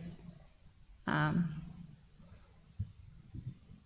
a lot of the points that have been made tonight by their parents are pertinent too. And I gotta say, Dr. Telly came into this district, I'm not sure how much he knew about the STEM school before he even took the position. And I've never felt pressured by Dr. Telly himself to step away from this district, from this school. It has been something that has unfolded from discussions that they have had as a board. I don't think Dr. Telly has been leading the way to pull this school district away. But I think your point that this isn't a really good process that we've gone through. It's been quite messy. I feel like there was more that we should have done to keep an eye on what was going on, and to get more thorough updates on the STEM school as we went every year. So this is a tough decision. And getting 4 school districts, 4 school boards to agree on this partnership in the first place was so difficult. We started with a different district and that one dropped out and we've got another district to come in. Getting a school board to agree on anything is often difficult. getting 4 of them to do it really took quite an achievement. So I do sit here and go, I'm not surprised that we're seeing some issues, but I'm also disappointed in ourselves, myself, that there weren't more questions made along the way.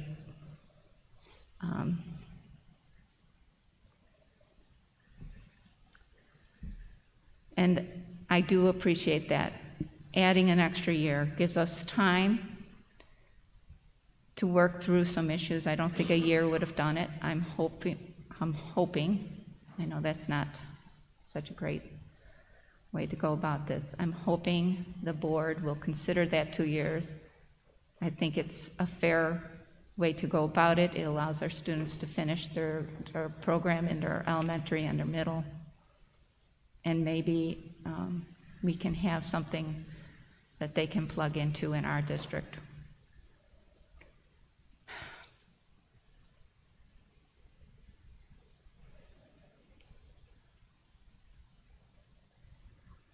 Are you okay there, Ms. Peel?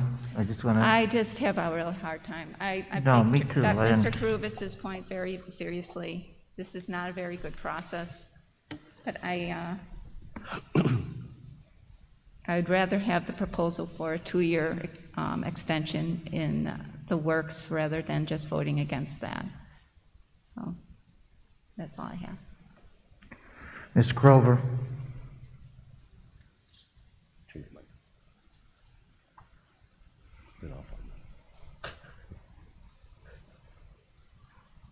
So I can understand.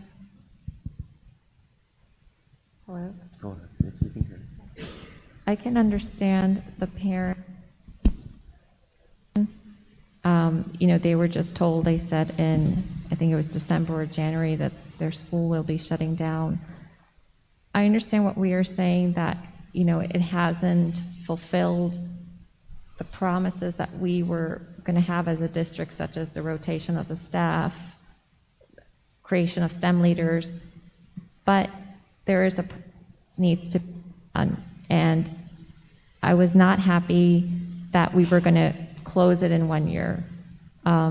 So one of the things was, okay, can at least the kids that are there complete through, or can the kids that are there complete elementary?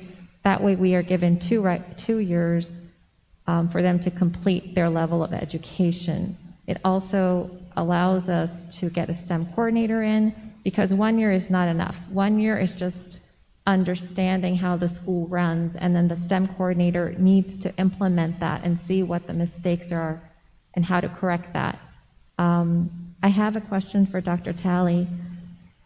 The STEM board, when do they meet? When would you give them your proposal? When would they meet again? We meet in May 11th, if I'm not mistaken, is our next board meeting. So at that meeting, if we can say at least 2 years, we're not going to end it now, but we're putting the 2 years, and they say, no, we don't want the 2 years and we just want to get out, then we're left with ourselves or Aurora, or is that how it's going to work? So on May the 11th, the boards, the various superintendents will present their, quote, letter. If there are 3, including if AU is one of the 3, then according to the agreement, the partnership is dissolved. If there are only 2 districts that are withdrawing, then the partnership is not necessarily dissolved. Our statement, the way in which it's worded, is that we would withdraw at the end of 2 years, not within a year. So we're not saying we are in agreement to withdraw in a year, but in 2. In any of those situations, the STEM board would have to determine what would be the process for dissolving it, what would be the process if only 2 are going to leave. Would they leave at the end of a year? They could decide that they would want to leave at the end of 2 years. That's the discussion piece that the STEM board will have to have about the way forward based upon the letters that come in. I guess I'm trying to figure out with the board meetings, the way they work, the STEM board and our board, if we take them a proposal, amend the proposal and say, the third graders complete 8th grade. If they're not happy with that, they say no, can we then say 2 years and see what they say? So that way, is there something like that we could do, or? So amend this so that we would say that the kids who are, I want to make sure I heard you, and I apologize, but I just want to make sure I heard you correctly. Amend it so that it would read that students who are currently in the 3rd grade program would be able to complete to 8th grade. Is that what you're saying is possible? I'm trying to figure out what the 2 that are left, what they are willing to do with us. It really depends on if the others, so remember, AU is one of the partners. They have to agree to the plan, or they can say, nope, we can't do it, we can't make it happen, so we're going to withdraw as well. So if they all withdraw and we're left, then there's no partnership. There's no partnership, and then we are left to fund everything. We would not, because I think it would be AU would have to be able to allow us to use their facilities, and I don't believe that would happen. But again, I can't speak for Aurora University. I don't know what they would say, but it would be they could say the withdrawal has to happen at the end of the year, and the other 3 or other 2 or 4, it depends, could say that they also want to withdraw at the end of the year, and then there is no program. It has to end at the end of that year. Okay.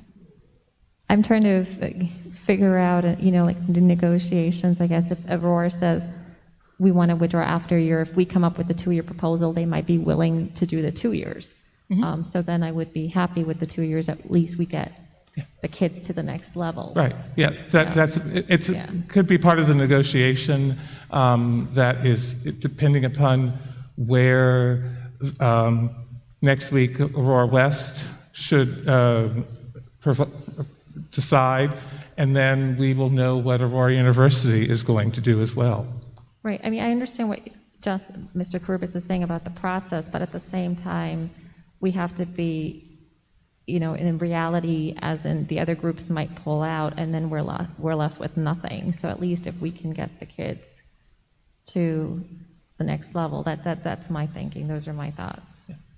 I think that's all I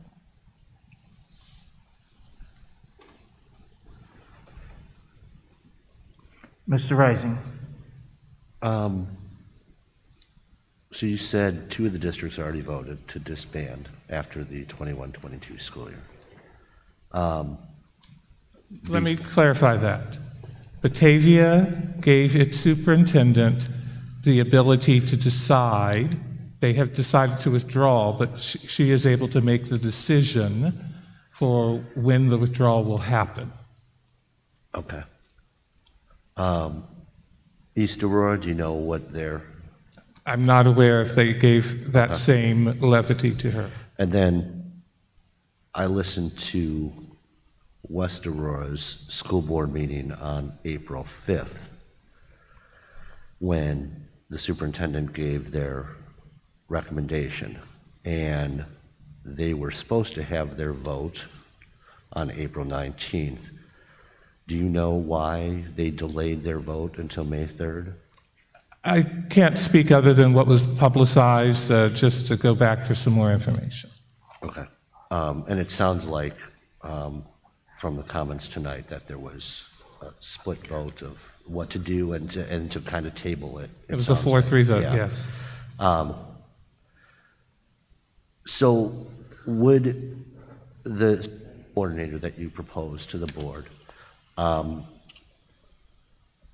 is that contingent on, I don't mean to put you on the spot, but is that contingent on the STEM school dissolving, or is that something that you think we need as a district and we could work that into the budget for that type of position?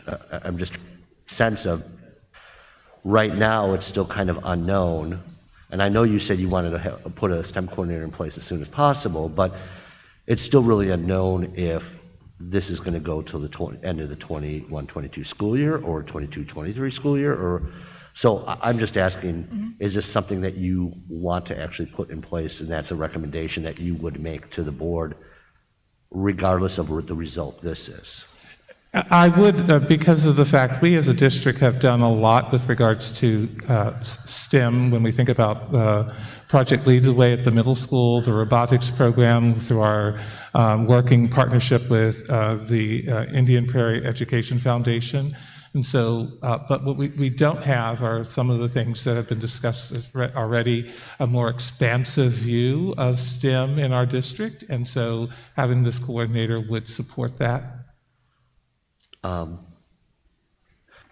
guess having a problem with the process too, because any decision that we've ever made for the following school year, we've had to make that decision in the January, February timeframe, and now we're at the end of April. And I know there was talk of it with the governing board, but the fact that these boards are making the decision now, it just, you know, and I will just say, I have my original brochure from the STEM school.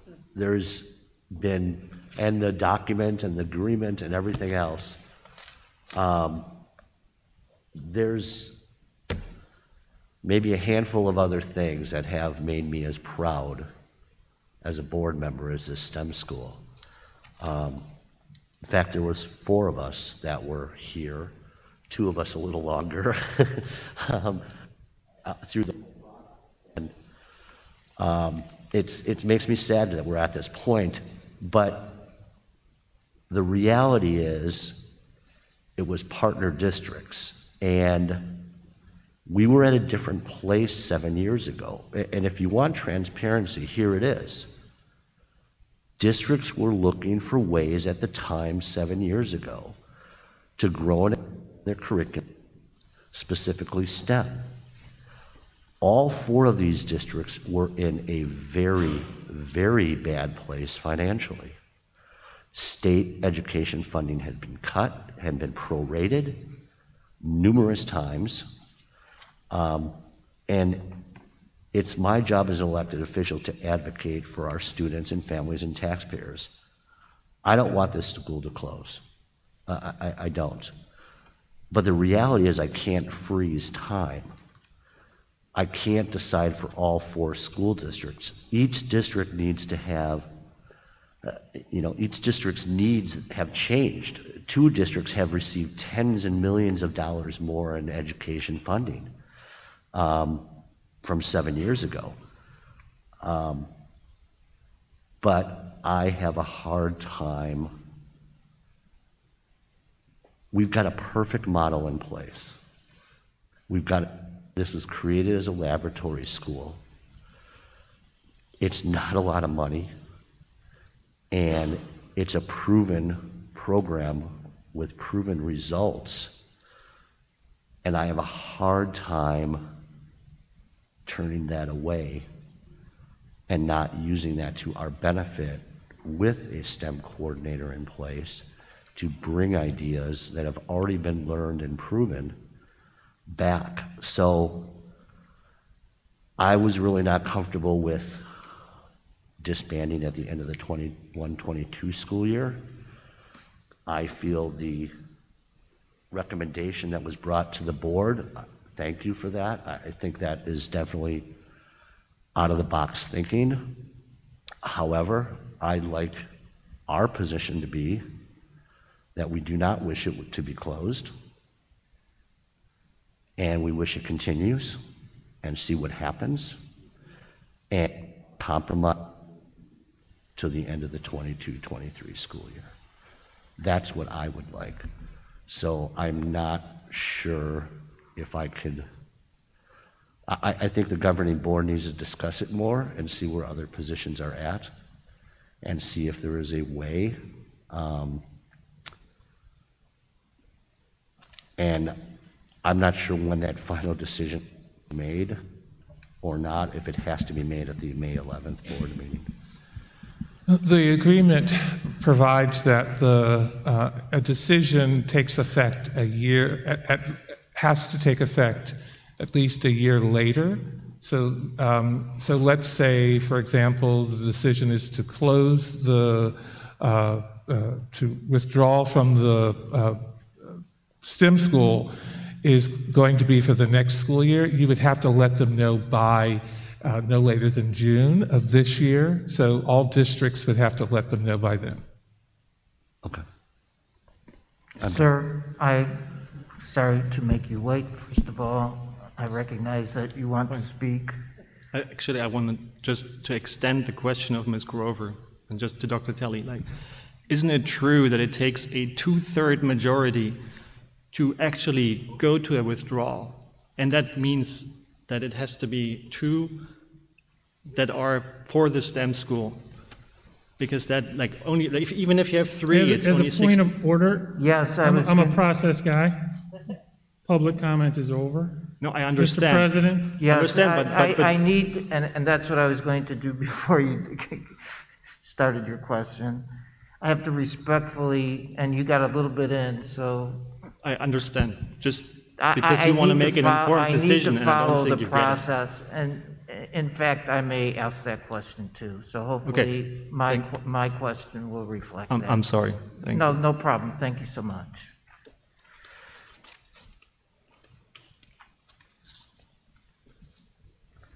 Like my departing board member, Ms. Peel, I am still weighing my vote. It is a very, very complex situation, especially with the partnership. During my stay in my hotel room, Mr. Karubas, I listened very carefully at a late hour in terms of the complexity of a partnership. I mean, we're married to 4 other partners.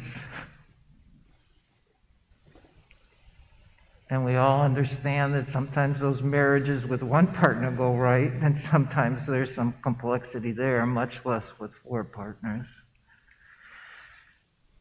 And so I have comments, I have questions. Some of the comments will probably please some and displease others. And then I'll turn around and make another comment that seems that I'm in contradiction to myself, because I have, many thoughts about this issue. As Mr. Rising said, I was on the board when the STEM school was approved. My recollection of it, as one of our students said, it was an educational experiment. It was trying something new. It was actually a wonderful educational experiment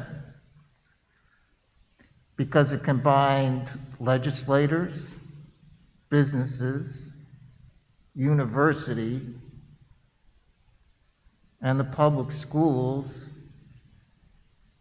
to try something different, something new, something collaborative.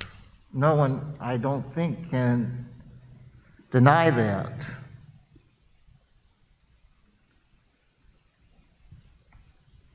But in my mind, there was never a promise to keep the school open forever. In fact, it was going to be sort of a laboratory that hopefully could be replicated back into the districts. For one reason or another, some of them, like Ms. Peel, I assume some responsibility also. It didn't happen as presented. Didn't mean that good or bad things weren't happening at that school, good things primarily. it didn't fully achieve what was written in the document that Mr. Rising mentioned. Like some of the questions, I went back to the agreement.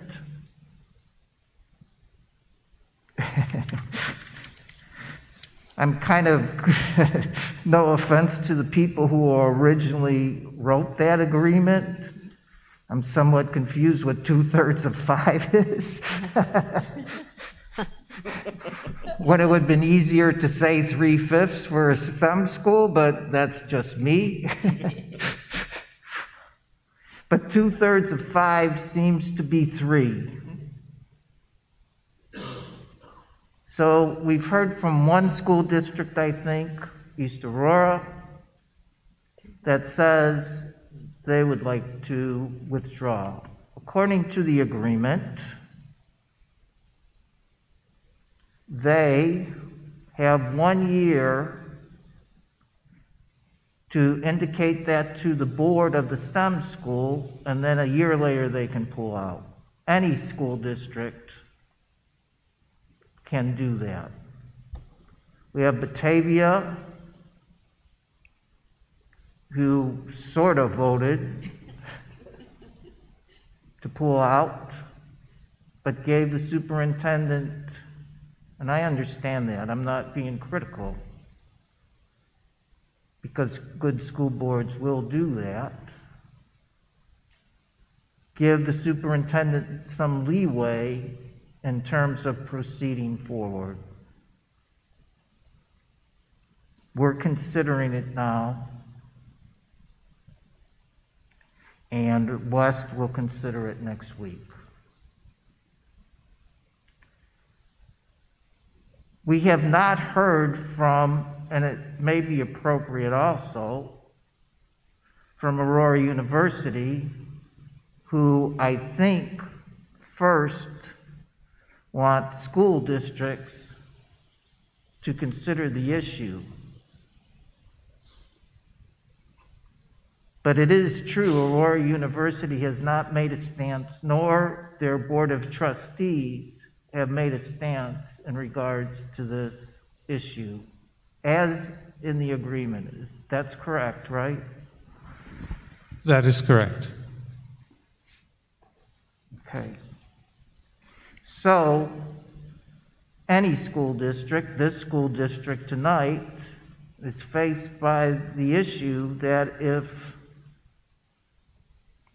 any 3 of the 5 partners, the 4 school districts, the agreement clearly says if 3 vote, then more than likely this STEM school is dissolved. Is that correct? That is correct as well. So each school district clearly needs to take their own vote, but they're at the whim of their partners. Yes. And still we need to, in my mind, as I'm contemplating this vote, need to hear from Aurora University.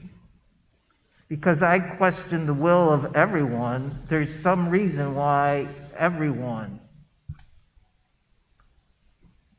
and I think including Aurora University, is allowing this discussion to occur.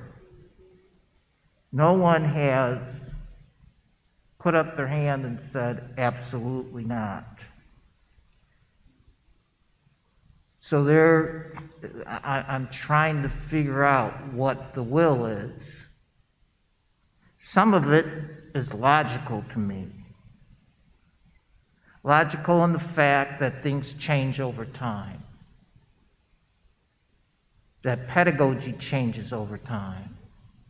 There's no one going to deny that the students at the STEM school didn't do well. If anybody does that, that would be a misnomer. clearly more problem-based learning needs to be injected into school curriculum. But that will issue kind of weighs on me. I don't know if the board for STEM was secretive because their meetings have to be in public, like this school district. People start paying attention when they need to or want to pay attention, and I clearly understand why people are paying attention. If things are going along swimmingly, things go along swimmingly. I looked at the evaluation of 2020 because a parent sent that to me today, so I looked at it again. And personally, I had personal discussions with other superintendents about the completeness of those evaluations. They're evaluations, but clearly they're anecdotal. I was hoping and expressed that need for more complex evaluation of the program. And maybe I should have pushed that further, but given that we were working with legislators, university, public schools, for whatever reason, I didn't push it far enough. I would still think if that school continues, they need to do further evaluation. Anyone who is in education could take one look at that and say, well, probably needs more detail and more complexity. If I vote yes, my yes is based on Dr. Talley's recommendation for 2 years. Because clearly I would have voted no on one.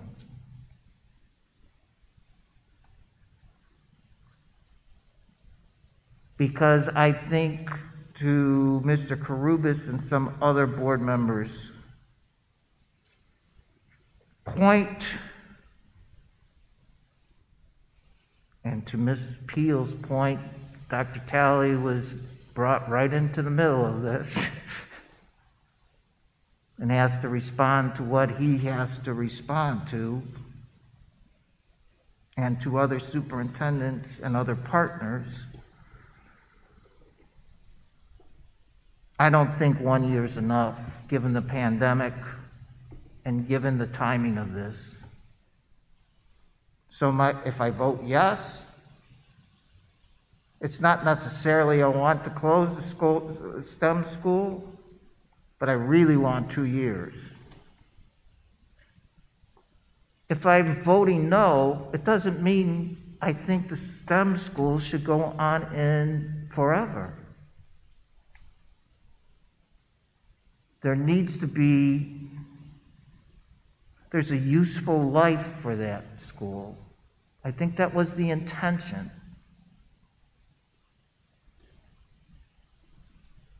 To bring it back to the districts. I get another question. If 2 schools say yes and 2 schools say no, then we have to hear from Aurora University, is that correct? Yes, because they're the 5th partner. And my final question is, today, and I guess last meeting, we heard about having more students come into the STEM school. One of the things is trying to get another district, but given how that agreement is written and how legislation is written, we really can't pursue another district because it doesn't, does it exist in that Aurora University and catchment area? It has to involve only Aurora districts, so that leaves you Oswego, which pulled out at the last moment, and I'm not certain if there are any other districts in Aurora. So state law is written such that it must be contiguous districts within a municipality that has an institute of higher education. So they wrote this exception into the school code that basically only applies to the situation. So we can't partner with another school district. These are the partners unless state law is changed to provide. Okay, I guess finally, as we call this vote, I want to be clear. And I'll explain my vote. I just did, but I want to do it once more. If I vote yes, it's because it's 2 years. And I think everyone should consider that. If I vote no, it's not because I think the STEM school should stay forever. But the complexity of the issues make it such that I would like the governing board to go back and see if they could provide further clarity to the boards of education and come up with a solid recommendation from all partners including Aurora University, about their will. So that's where I'm at. Can I ask one more question? So this proposal would also mean that there would be no new students starting at the STEM school, or is it just third grade, entering third grade students? Yeah, we put a moratorium for next school year, so it would be no more students entering, correct?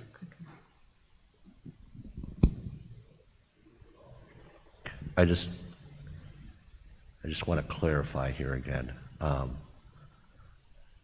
because a no vote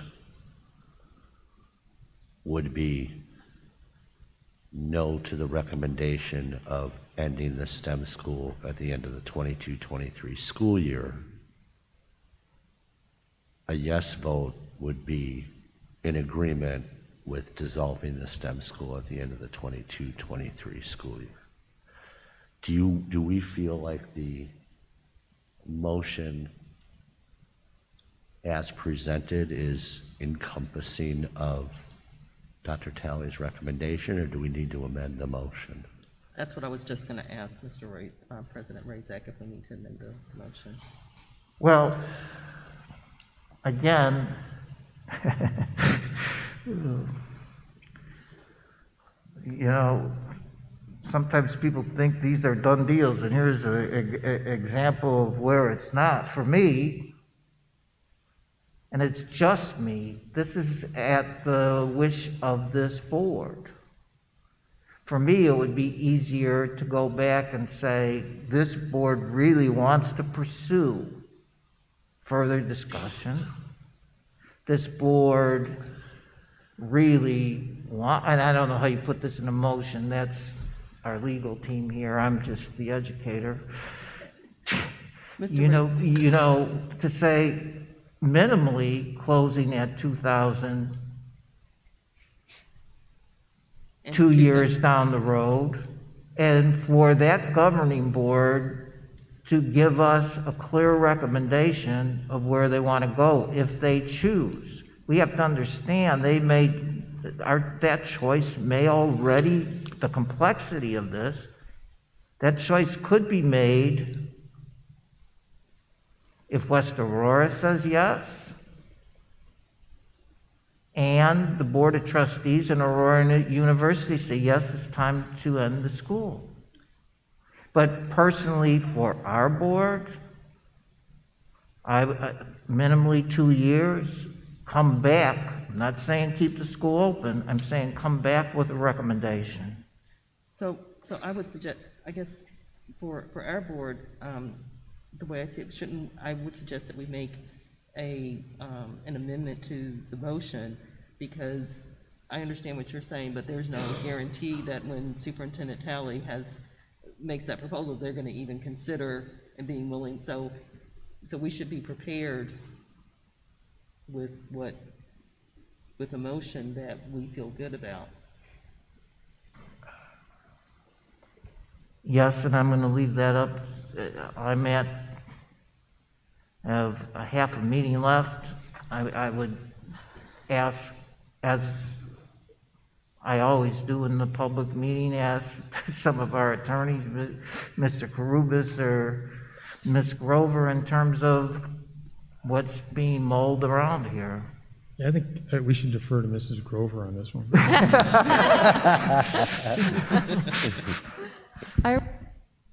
I was thinking something all different, actually, in a way. I was thinking of the Batavia situation, where we give the superintendent the 2-year, but then at the same time say to him, if Aurora and the other districts are willing to, to have that negotiation power, so to speak, like Batavia does.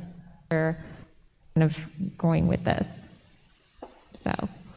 I'm sorry. You broke up and I'm not understanding what you're saying. So Batavia's, the board told a superintendent that they want to withdraw, but at the same time gave her leeway.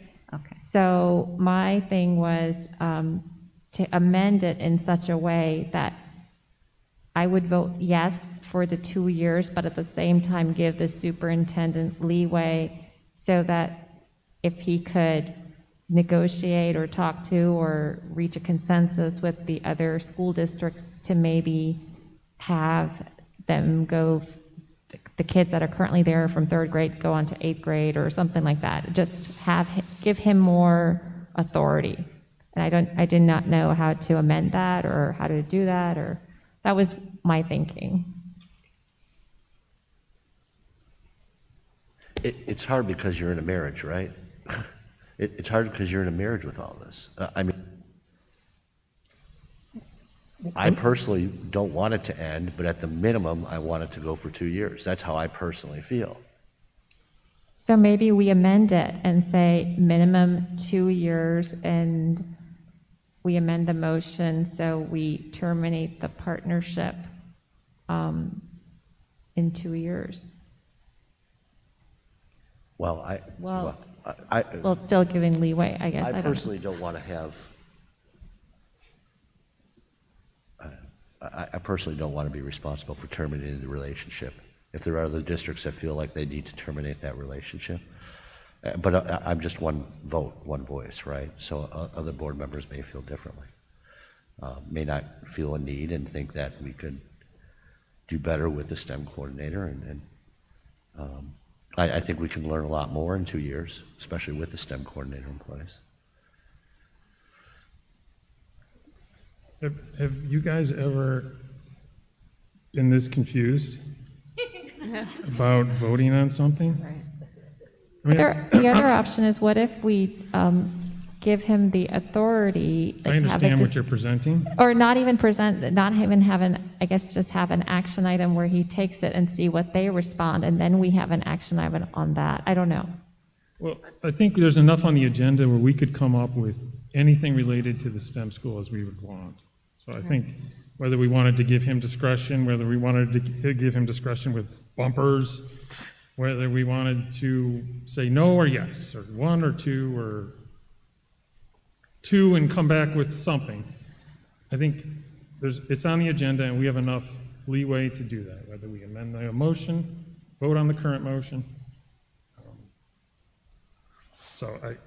There's enough where we could hammer it out and come up with a discussion. We have a recommendation, we have a motion, and I think we're all trying to, through talking, figure out what the next motion would be, or trying to figure out what a motion would be that could pass.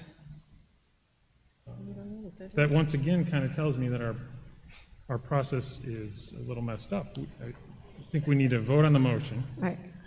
I think we're voting on the motion of 22-23, the school year 22. We're not voting on any other terminating in 1 year. We're voting on terminating in 2 years. But there's no, that's the thing, that's not the motion. Right, that that's we're where I presented with. So say- we either need to amend this motion. Right. Or vote the motion that we have, turn it down, and then make another motion. Can you explain? The motion that's on the table right now, it indicates that we would end in 22, at the end of 22.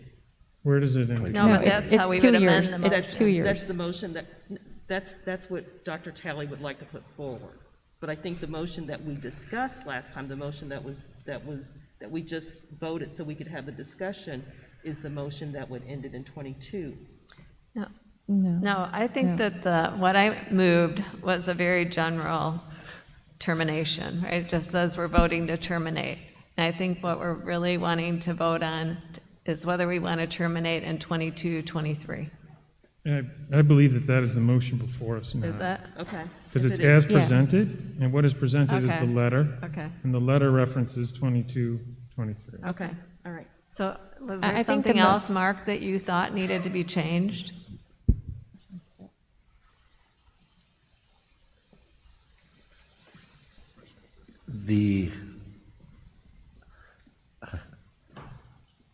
I guess my question is for Dr. Talley. Was the initial conversation that took place with the governing board, was it to prompt the superintendents to have the discussion with their boards, or was the decision of the governing board to look at potentially terminating as early as 21-22 school year? I'm just trying to get clarification on that. The the superintendents were asked to go back and have their boards determine which direction they, as a district, wanted to go regarding the STEM school. Okay. And that is why the two districts have decided to withdraw, and then do other districts, and then the overall university still need to make their decisions. And then that's why I'm still kind of not happy about the process. I think it needs to be refigured out between the 5 parties, and then, to me, the compromise is the 22-23 school year, but we can take a vote. So I think we just take a vote on what we have. So I just need some level of clarification from my own sense.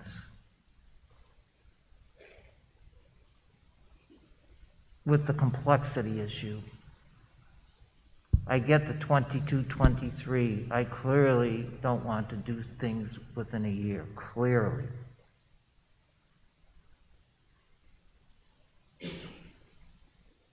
If I was to continue on this board, and I don't want to necessarily shift the responsibility of this to a future board,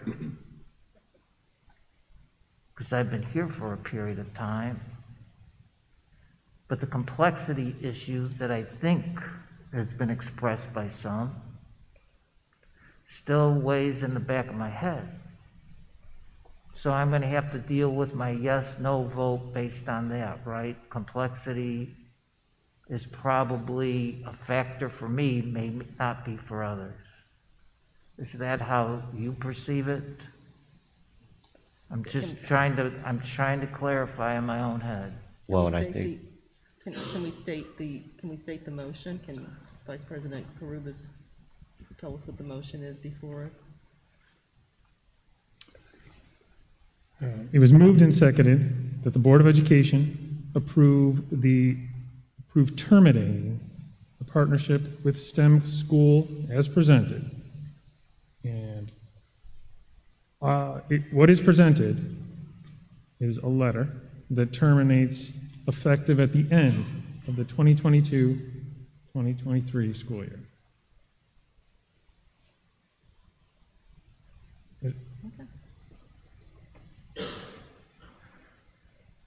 Any other discussion?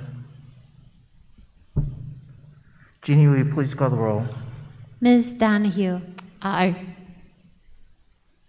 Ms. Deming. Aye. Mr. Karubis. No. Mr. Razak. No. Ms. Peel.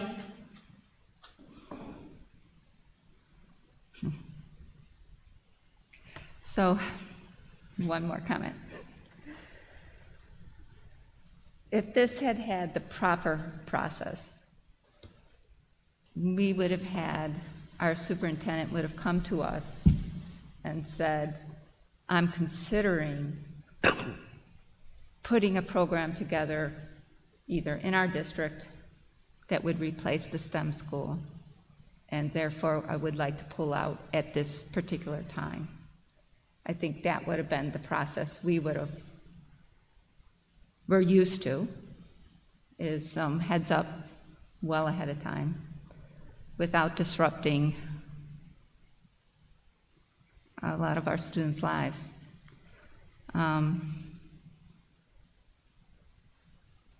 But on the other hand, I'm sitting here going, that process was not written in the books for this. So I don't know how we could have done that process. It seems it would have just been good practice to have done it that way. And instead, it seems all the districts were asked to go out and ask their boards to make this decision.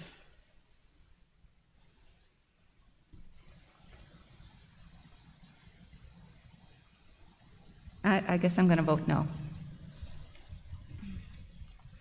Mr. Rising. No. Ms. Grover. So the way I see this is if I vote no, Dr. Talley goes in there with thing and they pull out and he can't even bring up the 2 years, which I feel that if he brings up that they may agree to. And so I'm going to vote yes. Motion fails 4-3. Not to belabor it further.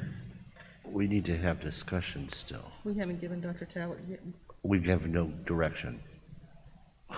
Not to belabor it further, but we could entertain a separate motion Oh, I see. that would satisfy, I think, what Ms. Grover's trying to present.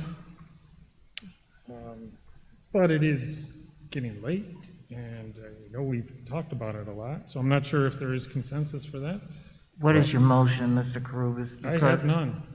I'm done. Well, I am offering. Motion was to, I guess, provide Dr. Talley with leeway as to what to present to the STEM board. I don't know how to put that into a motion exactly. Well, authority. We need to present something and give Dr. Talley direction because we do not have a board meeting before he meets with the governing board on May 11th. We do. We do? On the 3rd. Oh, on the 3rd. So that would have to be done. It would have to be part of the first meeting. Yes, before we adjourn. Yeah, but there's a little bit of an issue with that because the new board members come on board. But we could take that vote before we adjourn that board. You could. And so, two things I think I heard many people say, not all, I want to be clear about this. If there was a vote about whether or not we approve of Dr. Talley's recommendation of 2 years, well, a minimum that... We just voted that down. We just said no. Because of the complexity of the issue. Again, I get that, but we just said no. well, no, I understand that, but In typical Razak style, I spent a half hour trying to, and I understand your point. I understand it completely, and I'm not denying it. But to Mr. Karubas's point, have we ever been in a situation like this?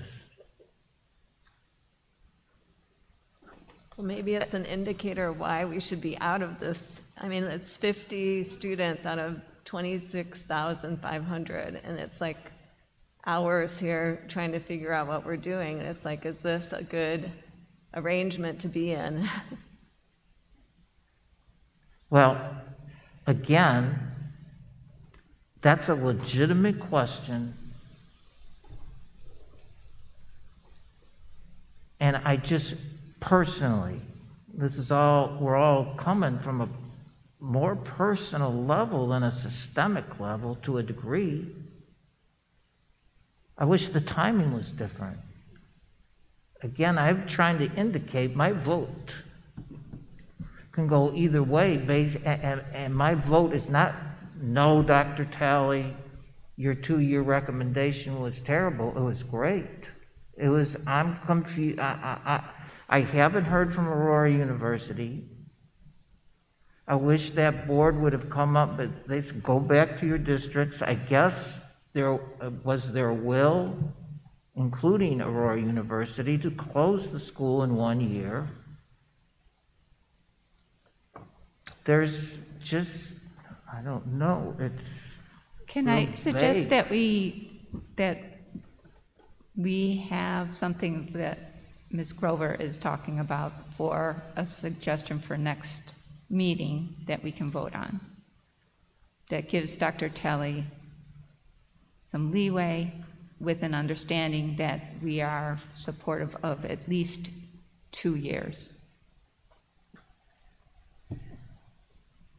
And I get, no, me too. I am, because I feel like that was the vote that we had. I know, but I think the people that voted no are more angry about the process. And I am too. I think if push comes to shove, kind of like I said, at a minimum, if everybody's going to disband, at a minimum, I think all of us want at least 2 years. I think that's what I'm hearing from everybody. Like, we would rather have it dissolve in 2 years than 1 year, right? There may be another solution of which I don't even know, because We have tied his hands, though, with that vote, because he can't go there and say, let's negotiate 2 years. My board turned down 2 years.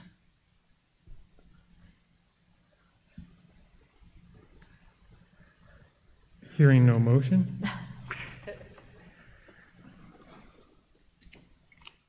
Yes, and I guess the process of the board is to, if people want to bring up an agenda item, they still can do that.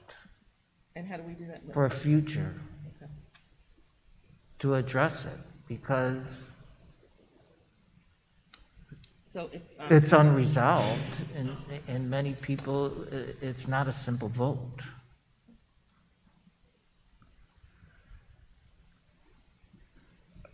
Dr. Talley, I know you're supposed to take recommendations from us, and I appreciate.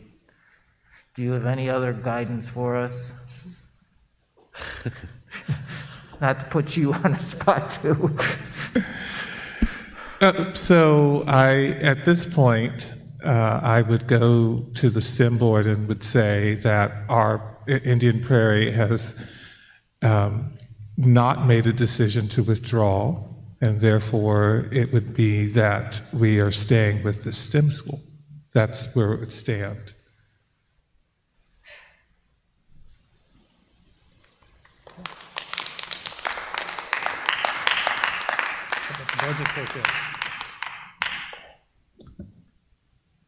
Okay. And so, as a board, we may still need to wrestle with this. Yeah. Yes. Okay. Not. With everyone's permission, I would move on. Mr. Razak, for the next, even though it has budget, we do have some school-based staff who are for the social studies. So can we make that first so that they can get home and be prepared for tomorrow? Please do.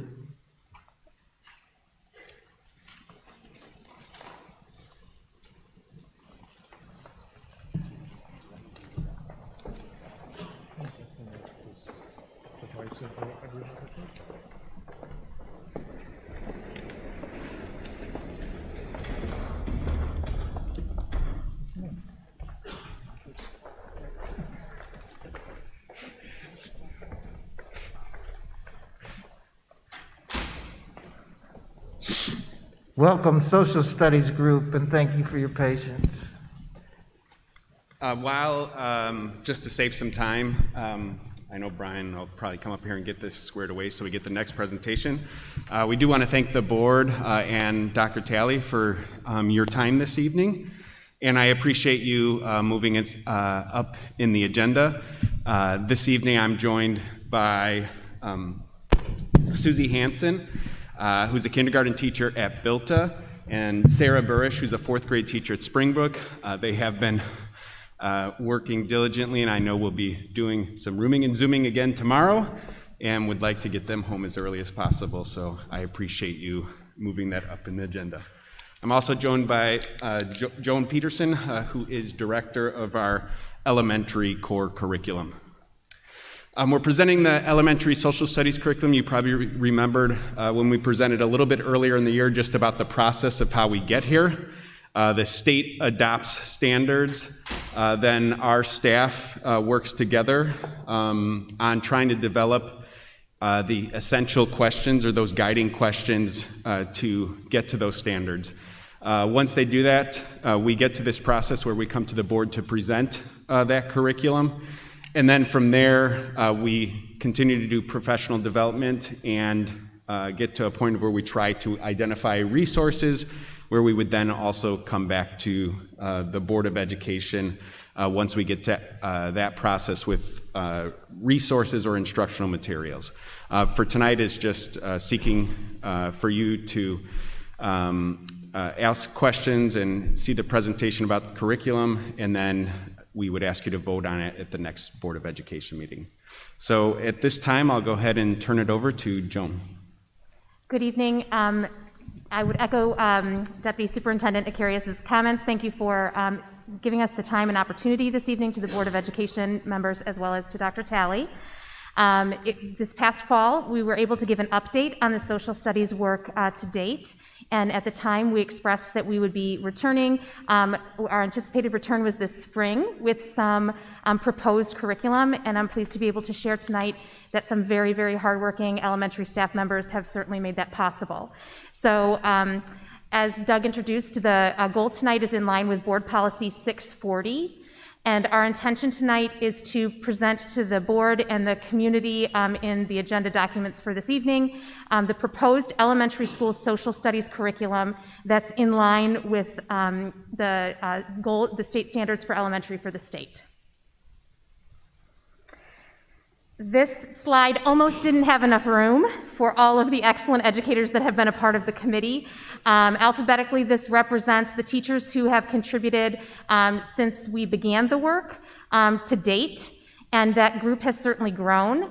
On this particular slide, I'd really like to acknowledge that this year, in the midst of all of the other things that teachers were working on that was new and different and pivoting and flexible, that this strong group of teachers, K-5 from across the district, committed additional time to be able to continue with our work on a path to be able to shift some of our social studies instruction and standards in the direction that is going to provide students with some really great inquiry, learning, and instruction. On this list, I will say that it includes teachers from across all 21 of our elementary schools. It includes members from kindergarten through 5th grade, as well as support staff, and then some of our instructional specialists. The Illinois Social Science Standards were adopted by the State Board of Education, and since then we have used those to begin the work that we're presenting tonight for proposed approval. Within there, across all of those standards, The college and career readiness is evident, which is in line with the Portrait of a Graduate work that we have also done as a district. There is a seamless thread that also runs through the standards as well as the stage 1 essential questions that we have drafted and now are proposing in terms of helping our students that graduate to be civically engaged, socially responsible, culturally aware, and financially literate. And among all 3 levels, I know the board has approved prior to tonight the social studies standards for the high school and the middle school. Elementary is no different. They're also, they were developed in alignment and with the guidance of the C3 framework, which focuses on making sure that the students that we have a chance to impact with our opportunities and instruction are college, career, and civically minded when they move on past graduation. These 5 instructional shifts that are present on this next slide are the same instructional shifts that middle school and high school also utilize in their instruction with students. So the components of these bullet points really illustrate that inquiry and collaboration are at the heart of what social studies instruction now allows for us to engage with our students. The literacy components are embedded so that across content areas we are able to support students with their literacy growth. And then the final bullet point is one that allows students to take informed action based on their learning. This provides student ownership and gives them the opportunity to gain their learning through questioning and discovery. The content of this next slide, what we have done as an elementary curriculum committee is utilize the Illinois social science standards from the state as the basis for our units. One way in which the elementary standards are different than middle school and high school is that they were developed around themes. So in addition to the standards, we utilized the themes recommended from the state to support the development and then implementation of those standards. The grade level themes are, some of the content in the grade level themes is familiar. Some of it will be new to particular grade levels. But the most striking new portion of the approach is with our compelling and supporting questions. So the curriculum that we've developed, the biggest shift from the instructional shifts is that before, traditional social studies instruction typically was content was learned and then confirmed by asking questions for mastery. The big shift with the way that we'll present it for elementary now will be that the questions themselves will drive the content that students have a chance to examine with primary sources. So rather than reading about the content and then confirming with some questions, we start with the questions and then the students are able to engage with their own backgrounds, experience, perspectives to discover the learning through the questions that are posed. It also provides for elementary students the opportunity to learn how to formulate a question. So a skill that is middle school and high school work on to build as well. But this new opportunity for us with our social studies standards and proposed curriculum gives us an even more compelling way for us to help students learn how do you form a question and how is the ownership of the question that you form a reflection of the learning that you're seeking. So this evening, we did provide a few samples. So we'll start with the kindergarten example, and I'm going to ask Susie to share with you a little bit about the compelling questions and supporting questions you see here. We did pull them from the proposed curriculum that's available for review, but I'm going to ask Susie to speak a little bit about this kindergarten example. All right, this compelling question leads us in the very beginning of the school year is why are rules important? We wanted the question to be very open so that it was thought-provoking and engaging, but it also allowed the children to think about rules just not within the school setting, but within the home and within the community as well.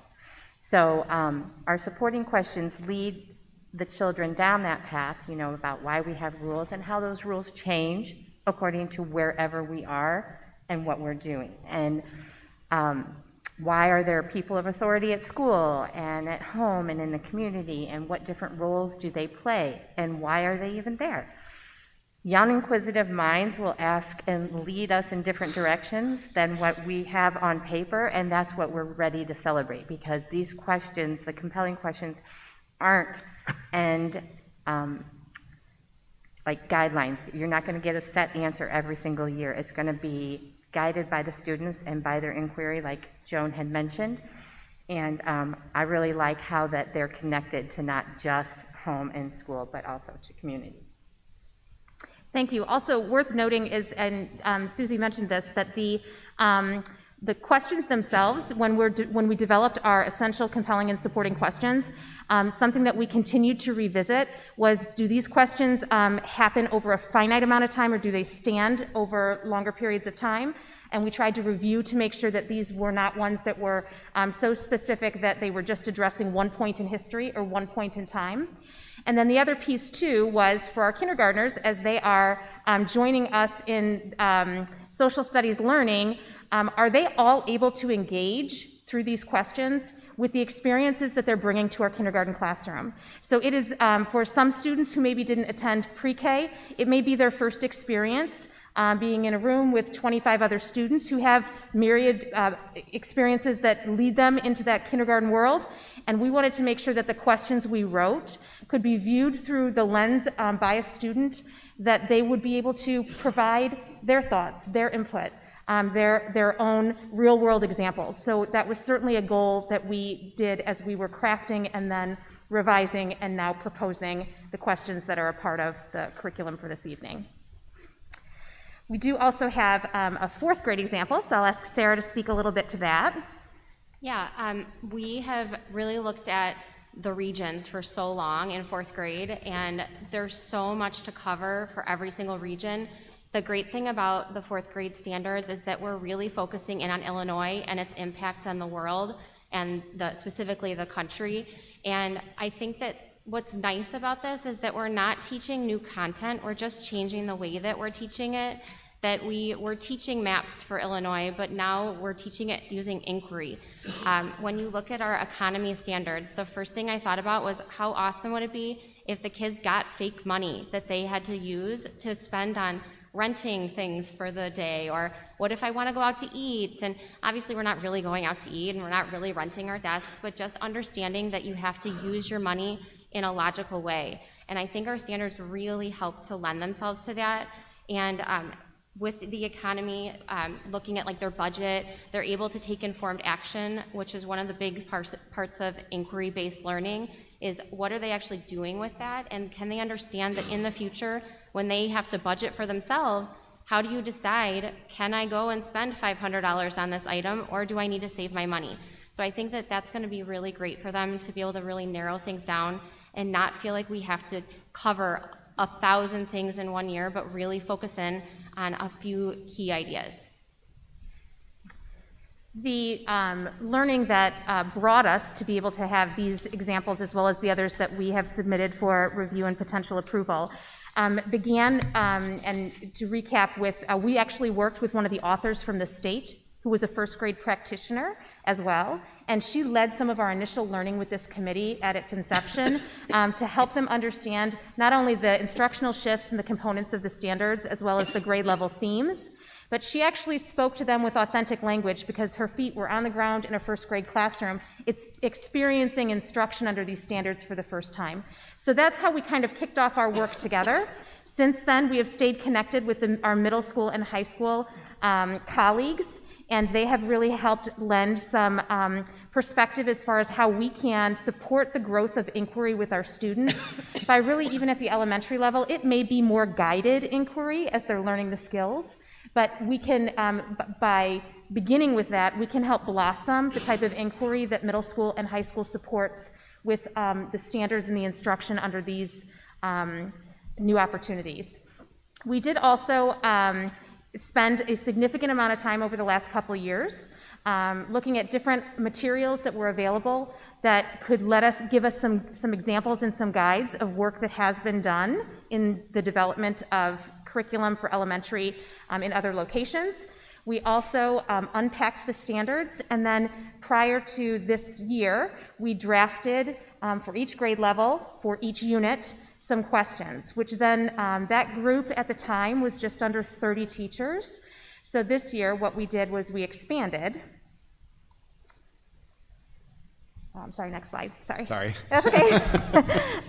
We expanded to have the just under 60 teachers this year. And the primary task for this year was to take a look at our drafts and then sort of take them through a review and revision cycle, knowing what we're hoping to achieve with our stage 1 essential, compelling, and supporting questions. And what I'll ask here is, Susie has been on the committee since the previous slide, so I'll ask her to speak to her experience in the development from the beginning. And then Sarah was a part of that larger group that joined this year, and I'll ask her to share a few thoughts as far as her experience this year to bring us to date. If my memory serves me well, we started by delving right into the standards and examining those. After that, like as Joan mentioned, we were able to look at some mentor materials with where we could find some questions and how they were writing these compelling questions and guiding students to be more inquisitive rather than just fact finders. So after that, we started authoring our questions, and we took several editing opportunities to walk away from them, come back to them, and ask ourselves, is this really something that is going to provoke thought? And is this something that's going to lead them and be, as Joan said, over time, a good question, a good, compelling question? And then Sarah joined this year as we expanded that group. When we came in, we already had some great ideas started, and one of the hard parts about formulating these questions is that you're thinking about, what do I already have, what am I already using? And so as we learned more about inquiry and we really looked at the standards, we realized as a 4th grade team that we needed to focus in on Illinois and get away from the regions. And so we spent a lot of time basically rewriting all of our questions this year. We feel really confident that these are things that the kids can understand. That was one of our big things, was, can a child understand the question? Because a lot of times these standards are written in a way that even teachers have a hard time understanding them. And so we wanted to make sure that the questions were accessible to the kids, because we want them to understand these and to really truly feel these pieces as they're learning in social studies. We have the final bullet point here illustrates that a big portion of our focus for this past February 26th Institute Day was on social studies. At that time, all kindergarten through 5th grade teachers across the district had several sessions that focused on some of the initial learning that the committee had done, and that is the standards, the instructional shifts, and some examples of what we can look forward to as we move forward with changing some of the ways that we can engage kids with content through some questioning that they have some ownership over as well. So as far as our next steps, what we're requesting is that the curriculum be open for comment until the next board meeting, and then we are requesting approval at the board meeting on May 3rd. Pending approval from the board, our next steps as a committee would be to curate resources that would match the stage 1 essential, compelling, and supporting questions, and both resources and instructional tools. And then we would return to the board for them to have an opportunity to review what it is that we curate and provide approval for those resources. And then running through all of this will be ongoing professional development. February 26th was a very exciting opportunity for all K-5 teachers to kind of take their first steps on board. So we're gonna continue with that momentum as a focus for some of our elementary learning as we move forward with curation of resources so that we can be best prepared for the instructional support we can provide students, knowing that resources and tools will come next. At this time, we are glad to answer any questions that anyone may have. Questions or comments?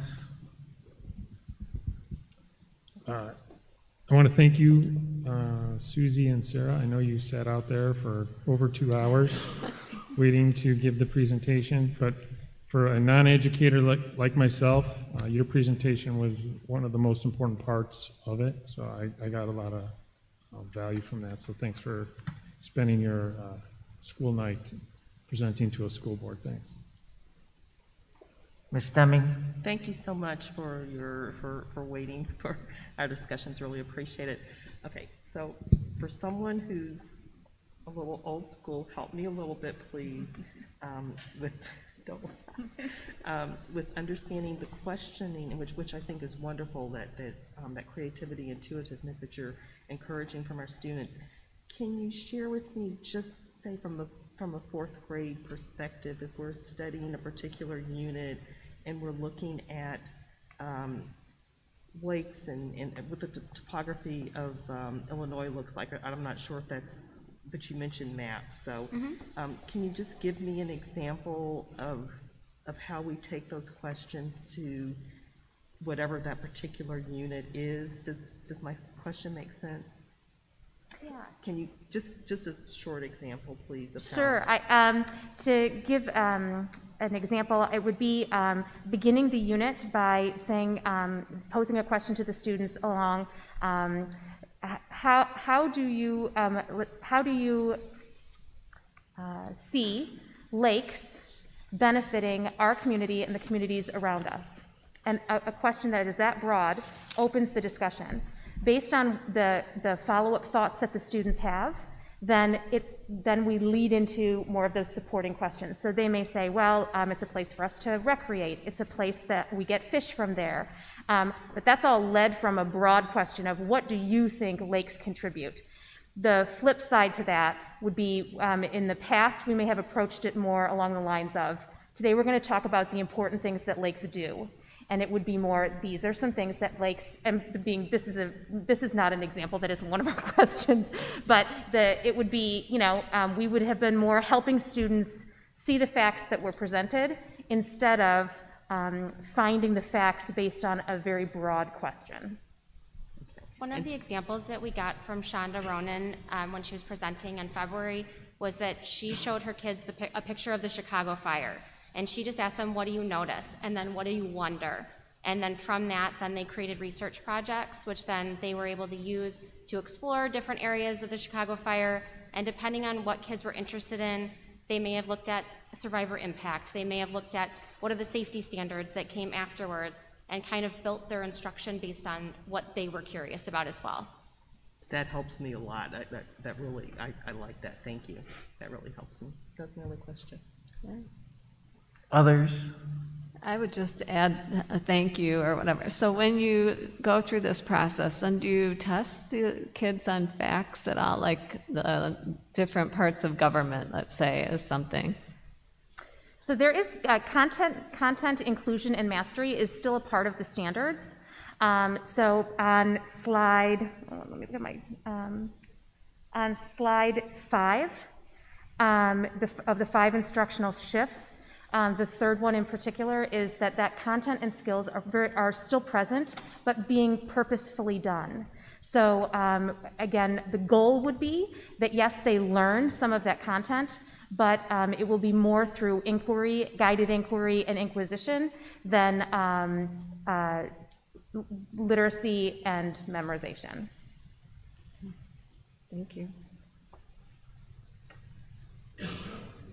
All the work you guys have done. I know this is a lot of time with a lot of staff members and teachers involved, so thank you.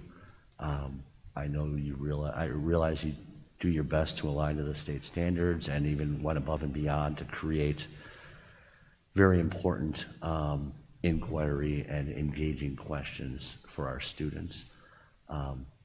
This is one of those areas I wish I would have got my education degree, because I get concerned when I hear only just over a country test. And I feel like sometimes, while I believe critical thinking and engaging the kids is great to get them to talk, sometimes we lose that teaching them the facts of civics. But where I am pleasantly encouraged, do an amazing job, and I know our students are extremely well prepared when they go on to the next level. But I do have my concerns sometimes when it comes to civic stuff. So, but thank you for all the work that you've done. Others? I just want to say thanks. Thank you for the presentation, all the details, everything you do. Thank you. No, thank you, you guys. Great presentation. And it's exciting that this is a better way to engage our students and a better way for them to learn those facts in reality. So thank you very much. And I'm impressed by the number of teachers that were involved in the process. Hopefully everybody then buys in because they're involved. So thank you for including as many people as possible. Thank you for the inquiry-based emphasis. Clearly that's the way to go nowadays. And it makes our kids more critical thinkers. And thank you, Mr. Carius and the team here for clarifying the curation of resources. Back in the prehistoric days, when I practiced, often the textbook came first, and then objectives came later. I think this is more effective process. I think it guarantees that, especially in something like social studies, we stay current. And I appreciate that you'll come back to us with those resources so that we can review them also. So thank you so much. Anything else? Thank you, guys. Thank you again, and thank you to Sarah, Susie, Joan, and all the teachers who worked on getting us to this point. So thank you. Thank you. Thank you. Thank you.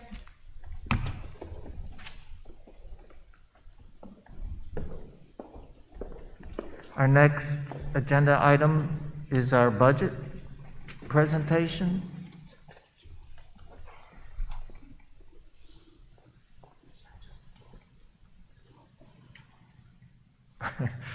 Is that, there he comes. I almost had it. Control L.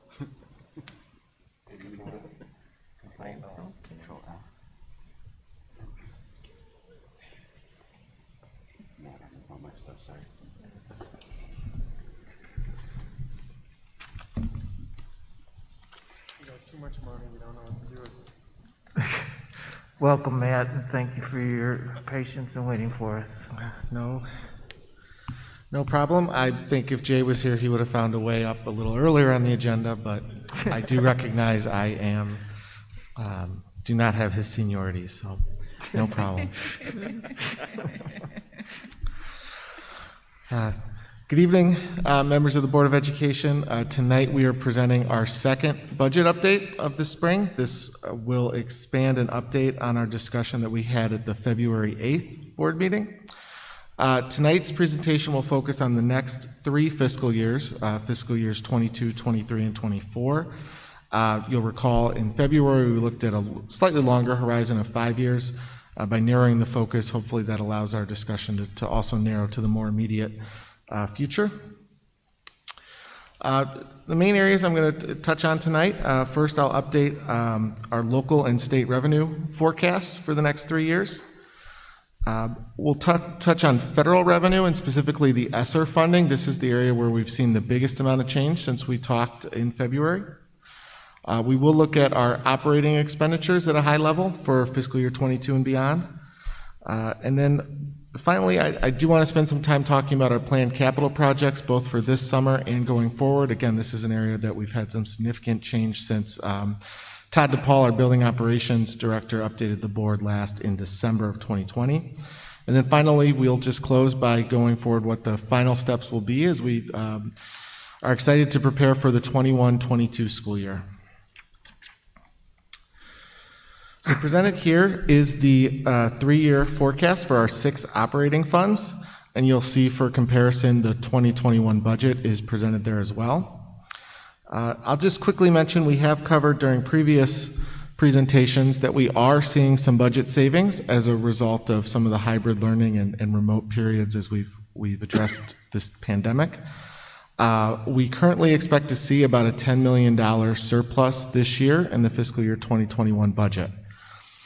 The main sources of that, first, there is an excess revenue or an increase in revenue of about $3.2 million, as we're now projecting to receive all 4 of the state categorical payments. Our original budget just expected to get 3 of the 4. The state actually, as of Friday, made the 3rd payment, so they are on schedule. I would like to tell you, but I don't think I can, that this is a sign that the state's turning a corner with their fiscal issues. I think this is more a situation where the state has liberally used the Federal Reserve borrowing ability that they have to stay current on some of these payments. But I do think that it's going to set us up for a situation in future years where we're still only going to receive 3 categorical payments.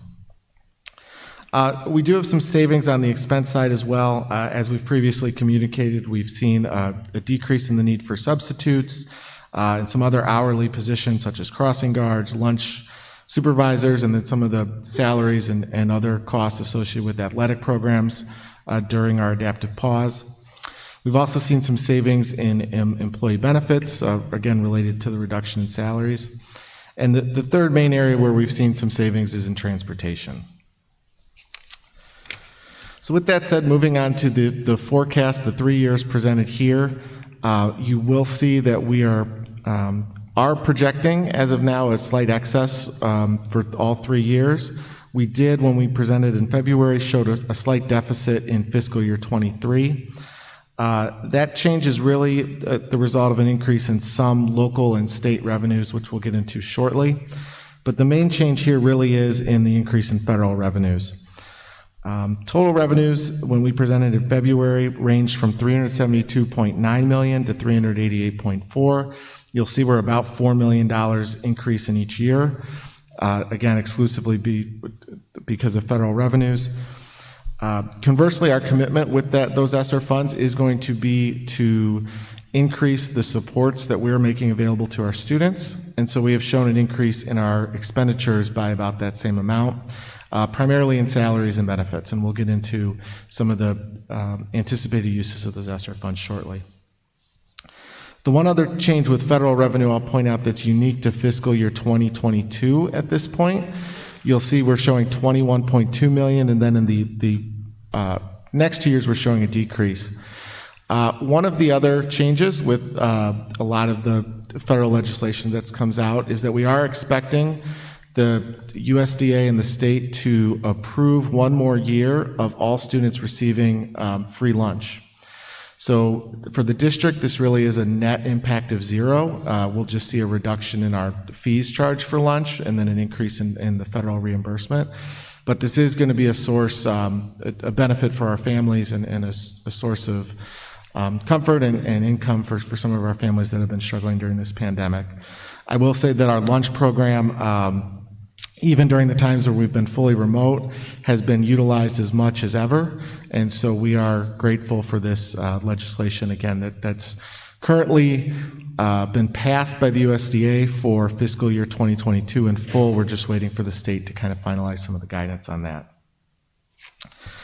I'll just briefly touch that when we look at fund balance, the ending fund balance and then fund balance as a percentage of revenues, those numbers are all pretty identical to what we presented in February. So quickly just update what's changed since February on our property tax revenue. And the big change has been the new property number came in higher than anticipated. In February, we thought that the new property number would be $33.5 million. The final number we received last month was $42.8 million. This increases property tax revenues by approximately $490,000, and that is an annual increase that carries forward for fiscal year 2022 and beyond. We did mention at the end of our presentation in February, we had some concerns. At the time, there was a developing issue with how Will County was going to handle their property tax distributions. I am now confident that that will not have an impact on our budget, and it will not have an impact because we're on an accrual basis of accounting, meaning that as long as we receive the money by the end of August, it will be allowed to count towards this fiscal year. If you're comparing to districts in Will County that are on a cash basis, they will still have an issue, and they will probably show a significant deficit as a result of this change in the Will County distribution method. The final thing I do want to point out is, as I think members of this board know and we've discussed in the past, the Consumer Price Index is really the main driver of our property tax levy each year. That is based on the PTEL language that's been in place for school districts across the state for about 30 years. We're still projecting a 2% consumer price index for fiscal year 20 or calendar year 2021 and beyond. Some of the early economic data through March is showing that the CPI may be a little higher than that. Obviously, it's still early, so we'll continue to monitor this. But I will point out that what CPI is in a calendar year really has about a 2-year lag before we see it impacting our fiscal year. So that CPI for 2021, the first year that would positively increase our property tax levy would be in fiscal year 2023. Moving on to state revenue, as expected, Governor Pritzker's proposed budget included no change from last year's level for K-12 funding. So we are, as a result, projecting the same amount of evidence-based funding as we have in the prior year. This would be the second year in a row that Governor Pritzker's budget does not include the $350 million increase that was called for under the evidence-based funding bill. As mentioned, even though I think it's likely we'll receive 4 MCAT payments this year, we still have concerns about that payment predictability of those MCATs going forward. And so this forecast does show only 3 MCAT payments for fiscal year 2022 and 2023. I will comment, we did add approximately $470,000 of state money for 2 new grant opportunities that have been confirmed for next fiscal year. The first, which I believe the board was updated on in the past month or so, is the CTE Pathways Grant for $70,000. That is part of our Grow Your Own program to encourage the profession of teaching. The second one is a $400,000 grant we received for the first time this fiscal year related to the education of some of our special education students who are in a foster living situation. That's the Special Education Orphanage Grant. And I want to give a lot of credit to Dr. Sepiol, our Director of Student Services, who identified this grant as an opportunity to receive it this year.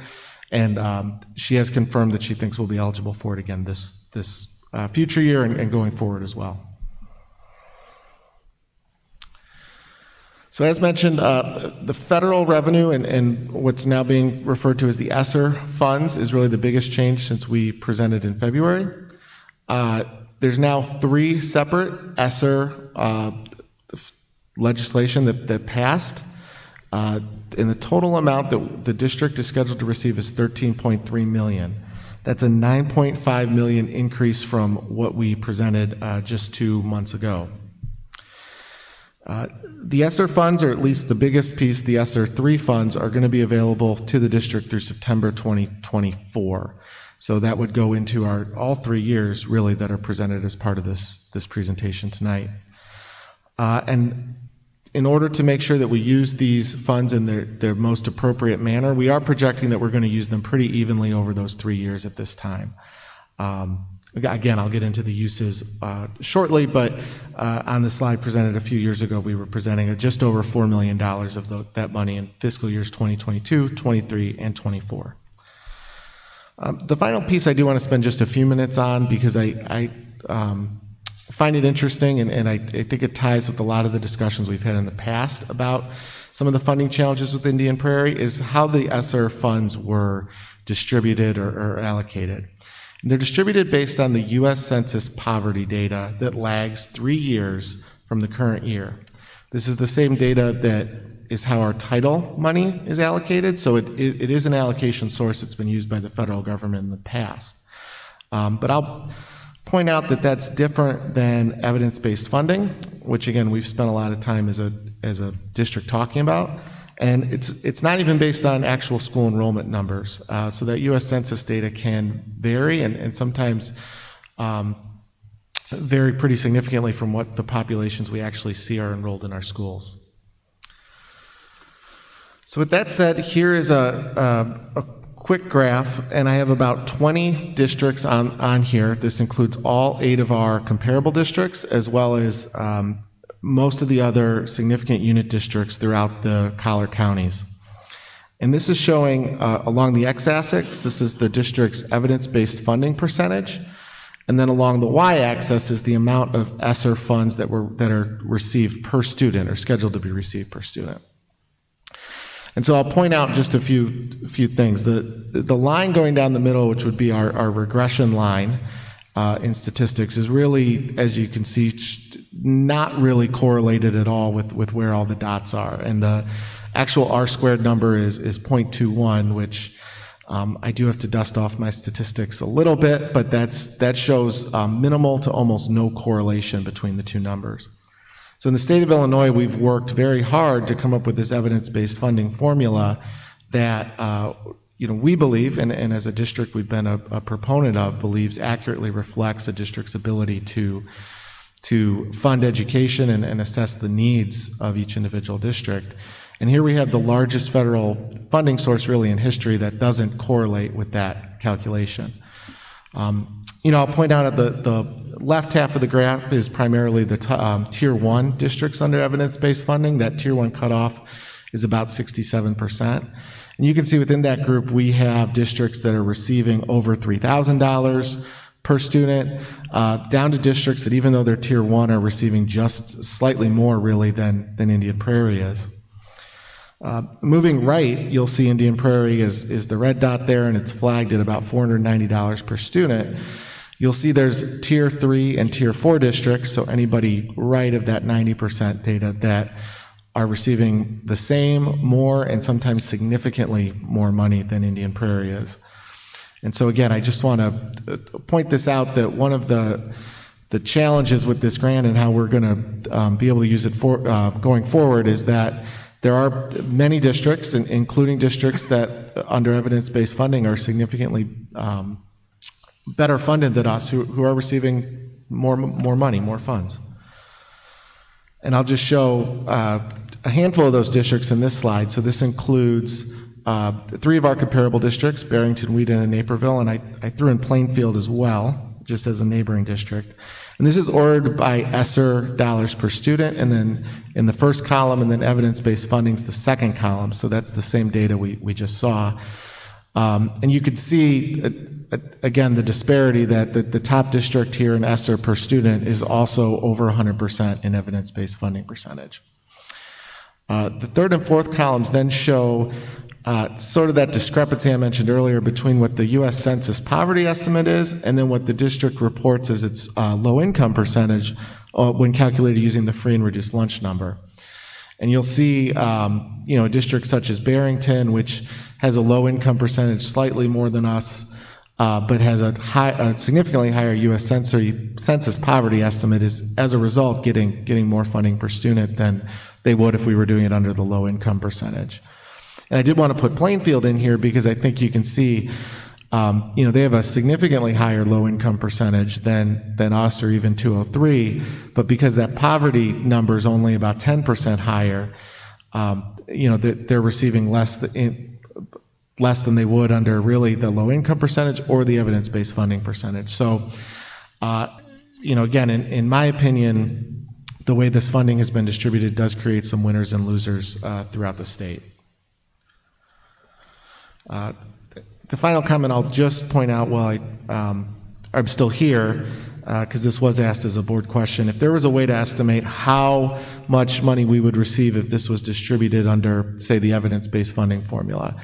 And my estimate would be that we'd receive about $19 million. So that's about a $6 million deficit from what we could receive if this was distributed under the evidence-based funding model, as opposed to how it was distributed under the poverty estimate. So with that said, I still want to emphasize that this is a significant amount of money that we are confident will be used wisely and will create some significant learning opportunities for our students and help address some of the learning loss and social emotional challenges we've seen throughout the pandemic. As mentioned, we're budgeting about $4.1 million in both revenue and expense through the next 3 years.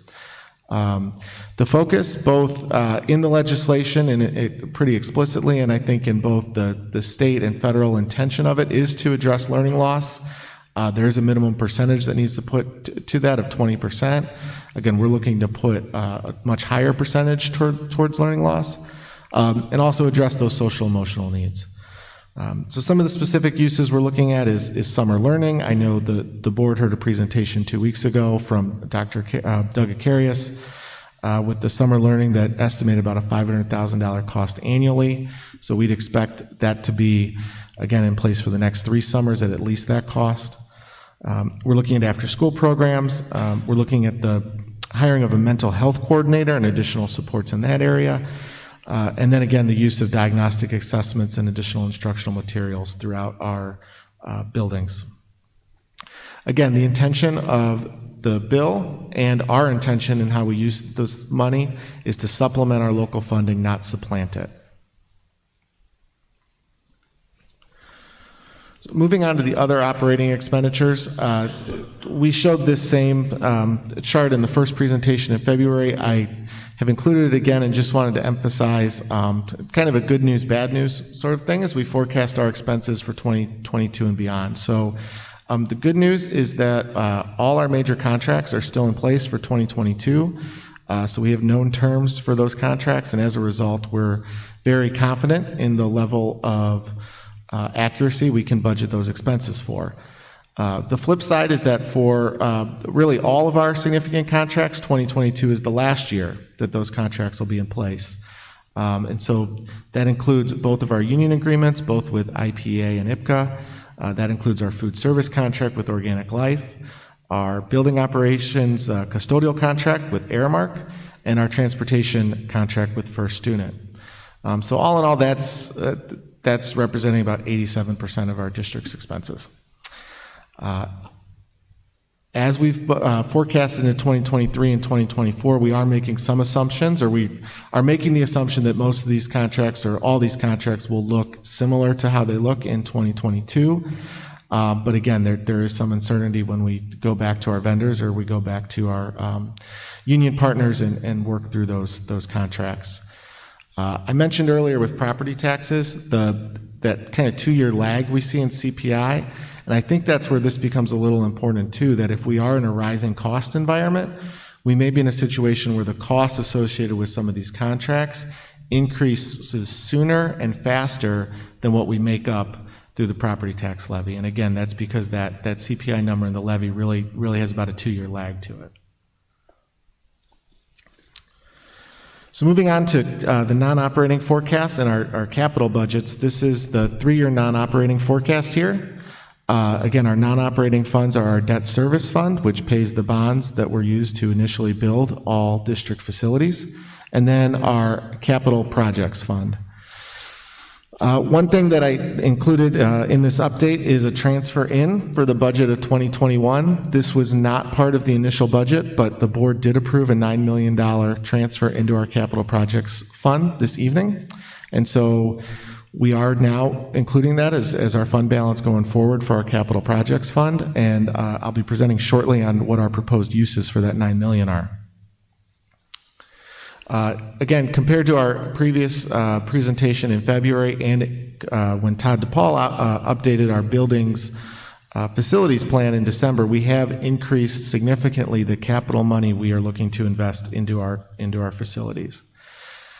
So this shows what we forecast or what we presented in December. And again, at December, we still had some significant uncertainty. We were at the adaptive pause. That was pre-vaccine.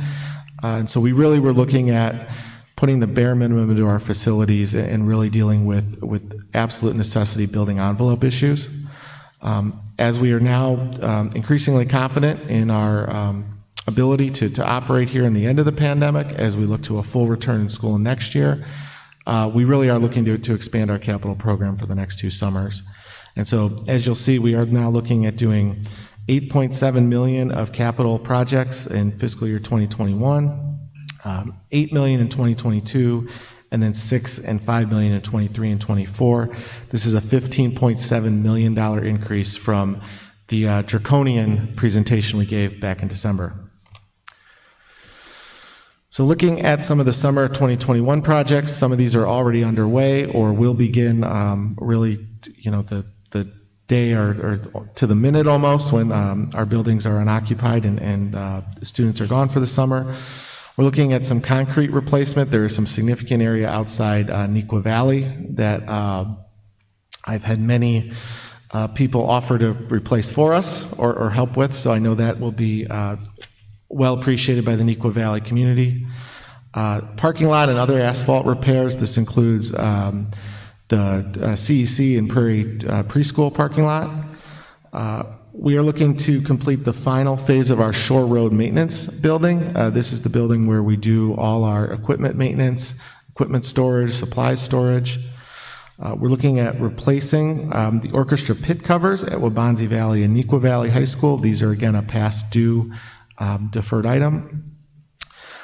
Intercom upgrades at many of our schools. And then finally, an item that was approved at the last board meeting, we're looking at doing a $3.7 million network switch replacement, which will greatly enhance the ability of our network capacity in all our buildings.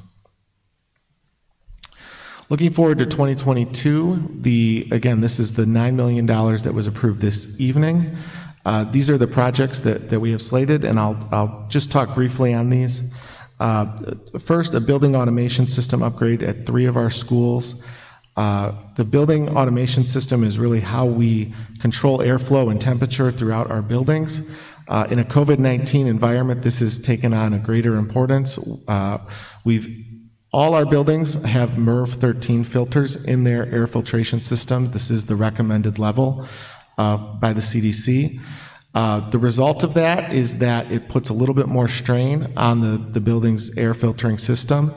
And so the importance of regular maintenance on those systems and having an updated building automation system is again critical. And this will get 3 of our buildings that have, again, been long past due for this upgrade up into a modern system.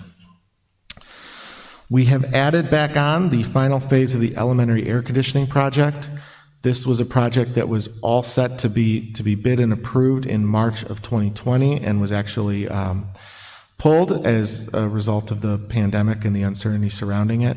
So we are excited to put this back on our project list. Realistically, this has always been a 2-year final phase, and so we'd expect this to occur in summer 2022 and summer 2023.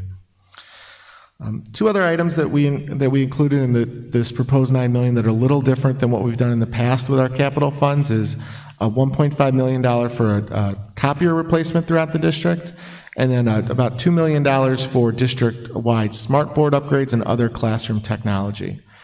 So these are areas that traditionally we would have used operating funds for, but by designating some capital funds for these, this is going to give us additional flexibility in the future to use our operating funds on other areas. Again, these are both areas that have been deferred for several years that we've tried to do sort of piecemeal through the operating fund, and this is an opportunity to really designate a significant source of money to accomplish these projects sooner and in a way that serves our schools and our students in a better manner.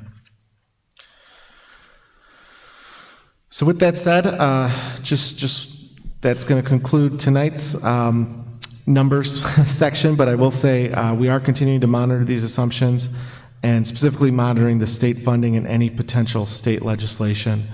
I was just on the phone this afternoon with some of our advocates, and one of the things they're saying about the state is that it is eerily quiet right now, especially when it comes to the budget. So we really don't have a lot of confidence in what could come up during the last couple of weeks of this session or in the late summer, early fall session. I think a lot of that is some of the change in the leadership in the legislature, and some of it is still some of the restrictions and as a result of COVID. We will continue to update the Board of Education, and the schedule that we have is as follows. I will be back on June 14th to do a final budget update for this fiscal year. Starting in July, we will do an initial budget presentation, and then August and September will be the required presentations, again required by state statute, of a tentative budget presentation, That budget will then be available for public display for 30 days prior to a final budget hearing and board approval in September. So with that, I will take any questions. Questions, comments? I have a question. You mentioned the 19 million was a 6 million deficit. Was the decision to use the EVF or the U.S. Census or the EVF, was that a state decision or was that federal? Yeah, good question. That is a federal decision, and again, that's been the way that title funding has been distributed for many years. You know, it's a mechanism that I think a lot of people have had concerns about in the past. But, you know, our title funding realistically has, you know, it's only maybe a couple $100,000 difference. I don't think anybody anticipated that the federal government would run $7 billion through that same formula. So this is, in my mind, this is a discussion I've started to have with other business officials. I think, you know, there was an initial sense of excitement and relief when the legislation passed, and I think people are now starting to really dig into the details and recognizing this discrepancy or again, the significant variance and inequities it does cause for some districts. Absolutely. Okay. Thank you. Other questions, comments? I just had two quick questions. You mentioned that the approval came for them from Fed to continue to provide food nationally, and is that going to be for the summer as well, or do you know?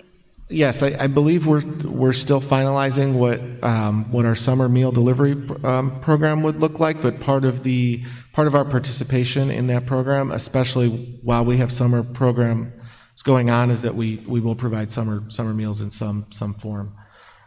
So I would expect us to be able to finalize and communicate some more details out in the near future. And that the special education orphanage grant, was that, I just wondered, is that dependent, and I don't know, I'm not trying to get real specifics, but is that because because of students that we have that are considered homeless, or how does that? Yeah, again, Dr. Seppiel really took the lead on that, and so you know, I can follow up and get some specifics for you, but I will say it's based on us identifying that specific student population and the services that we've performed for them. It's a grant that realistically we've probably left some money on the table in the past, and just through some better data collection and again, her hard work to collect that information and be able to honestly submit the grant. It's a very tedious process, but again, for the amount of money, it was well worth it. Thank you. Nice job. So I was very happy to get the ESSER money, but then my happiness turned to disappointment when I saw slides 7 and 8. I'm just very devastated that some of these communities that have, you know, a high EBF are getting more money than us per student. And I understand, you know, they looked only at the poverty, but it's just disappointing. So my happiness was diminished after seeing your charts. Yeah, we try and include one of those in each presentation. But yeah, I totally agree. And again, it's frustrating that as a state, we put so much effort into this evidence-based funding formula, really involving a lot of different constituents. There's a lot of data points that go into that. And now about 4 years in, the state's no longer funding it, and the sort of replacement, if you will, is sort of a remedial funding mechanism. That is, you know, we went from using 27 data points to 1, and not relating that need to the funding available for each individual district. I mean, who do we need to start being more active with, I guess, to make sure that this doesn't evaporate further? And, you know, maybe it's LEND or whatever groups that we have to work with. Yeah, to Board Member Peel's question, that it is an issue that it's because it's federal, you know, that makes it harder for us to maybe enact any immediate or real change, but it's definitely something that again, I'm starting to bring up, and we'll, I think we at least need to make our voices heard on it, and make our representatives know that we've identified this issue. Mr. Rising. Yeah, I was really mad about the ESSER funds. It just goes to show you, and I'll just say it, how clueless our state and federal legislators are when it comes to education funding. And I know, listen, I know they did great things on evidence-based funding in Illinois. And this gets to my first question.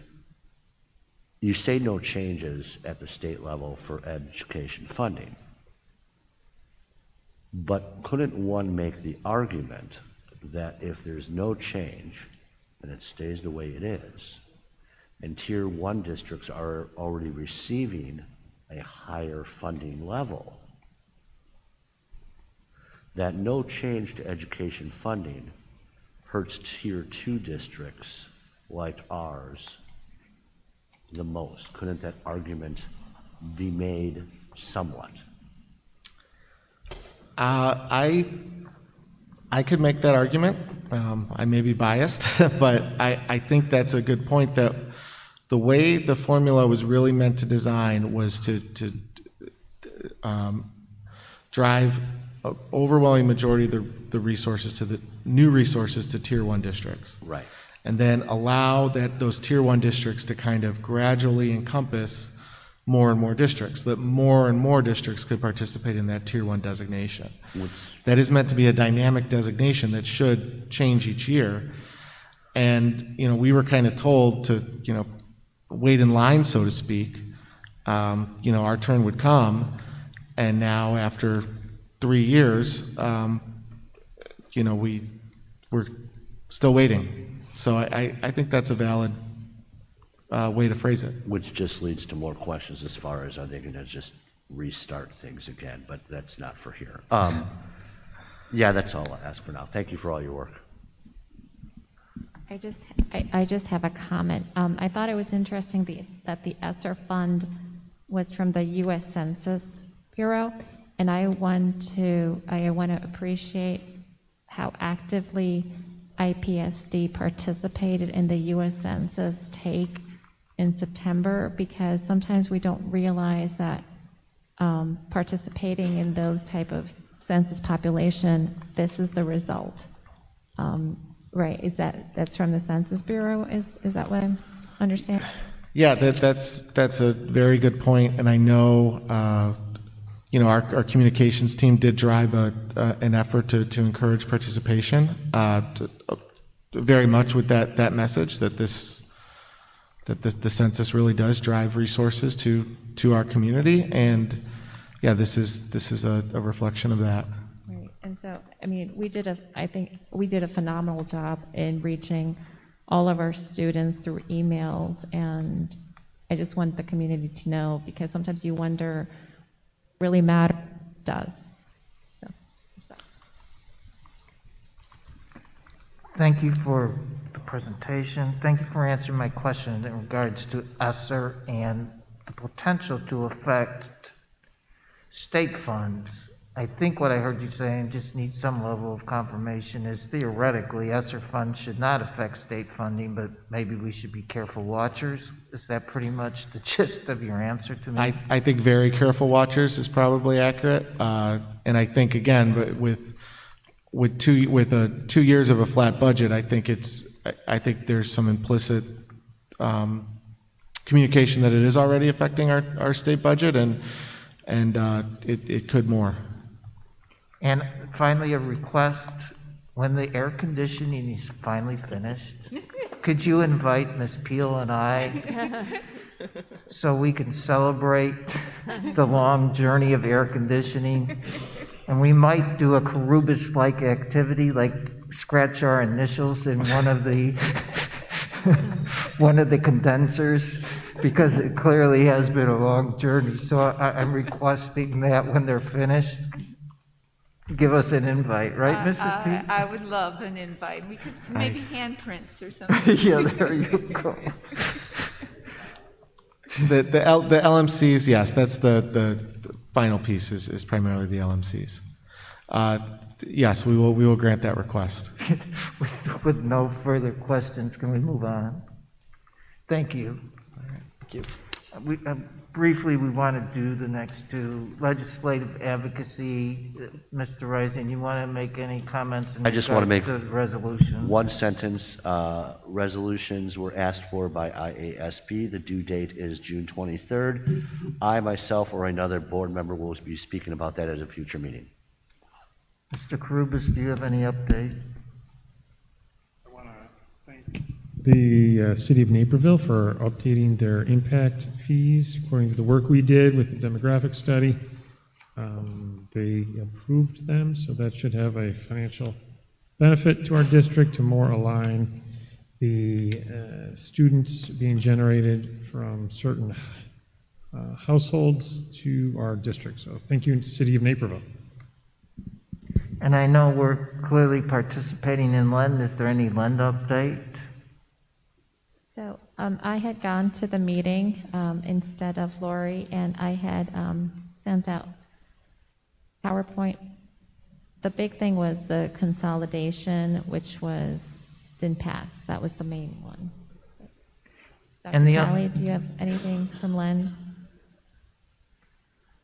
The only other thing that I would say too is I would carefully monitor some of the things that are occurring in the legislature lately. There's some special education things that are well-intentioned,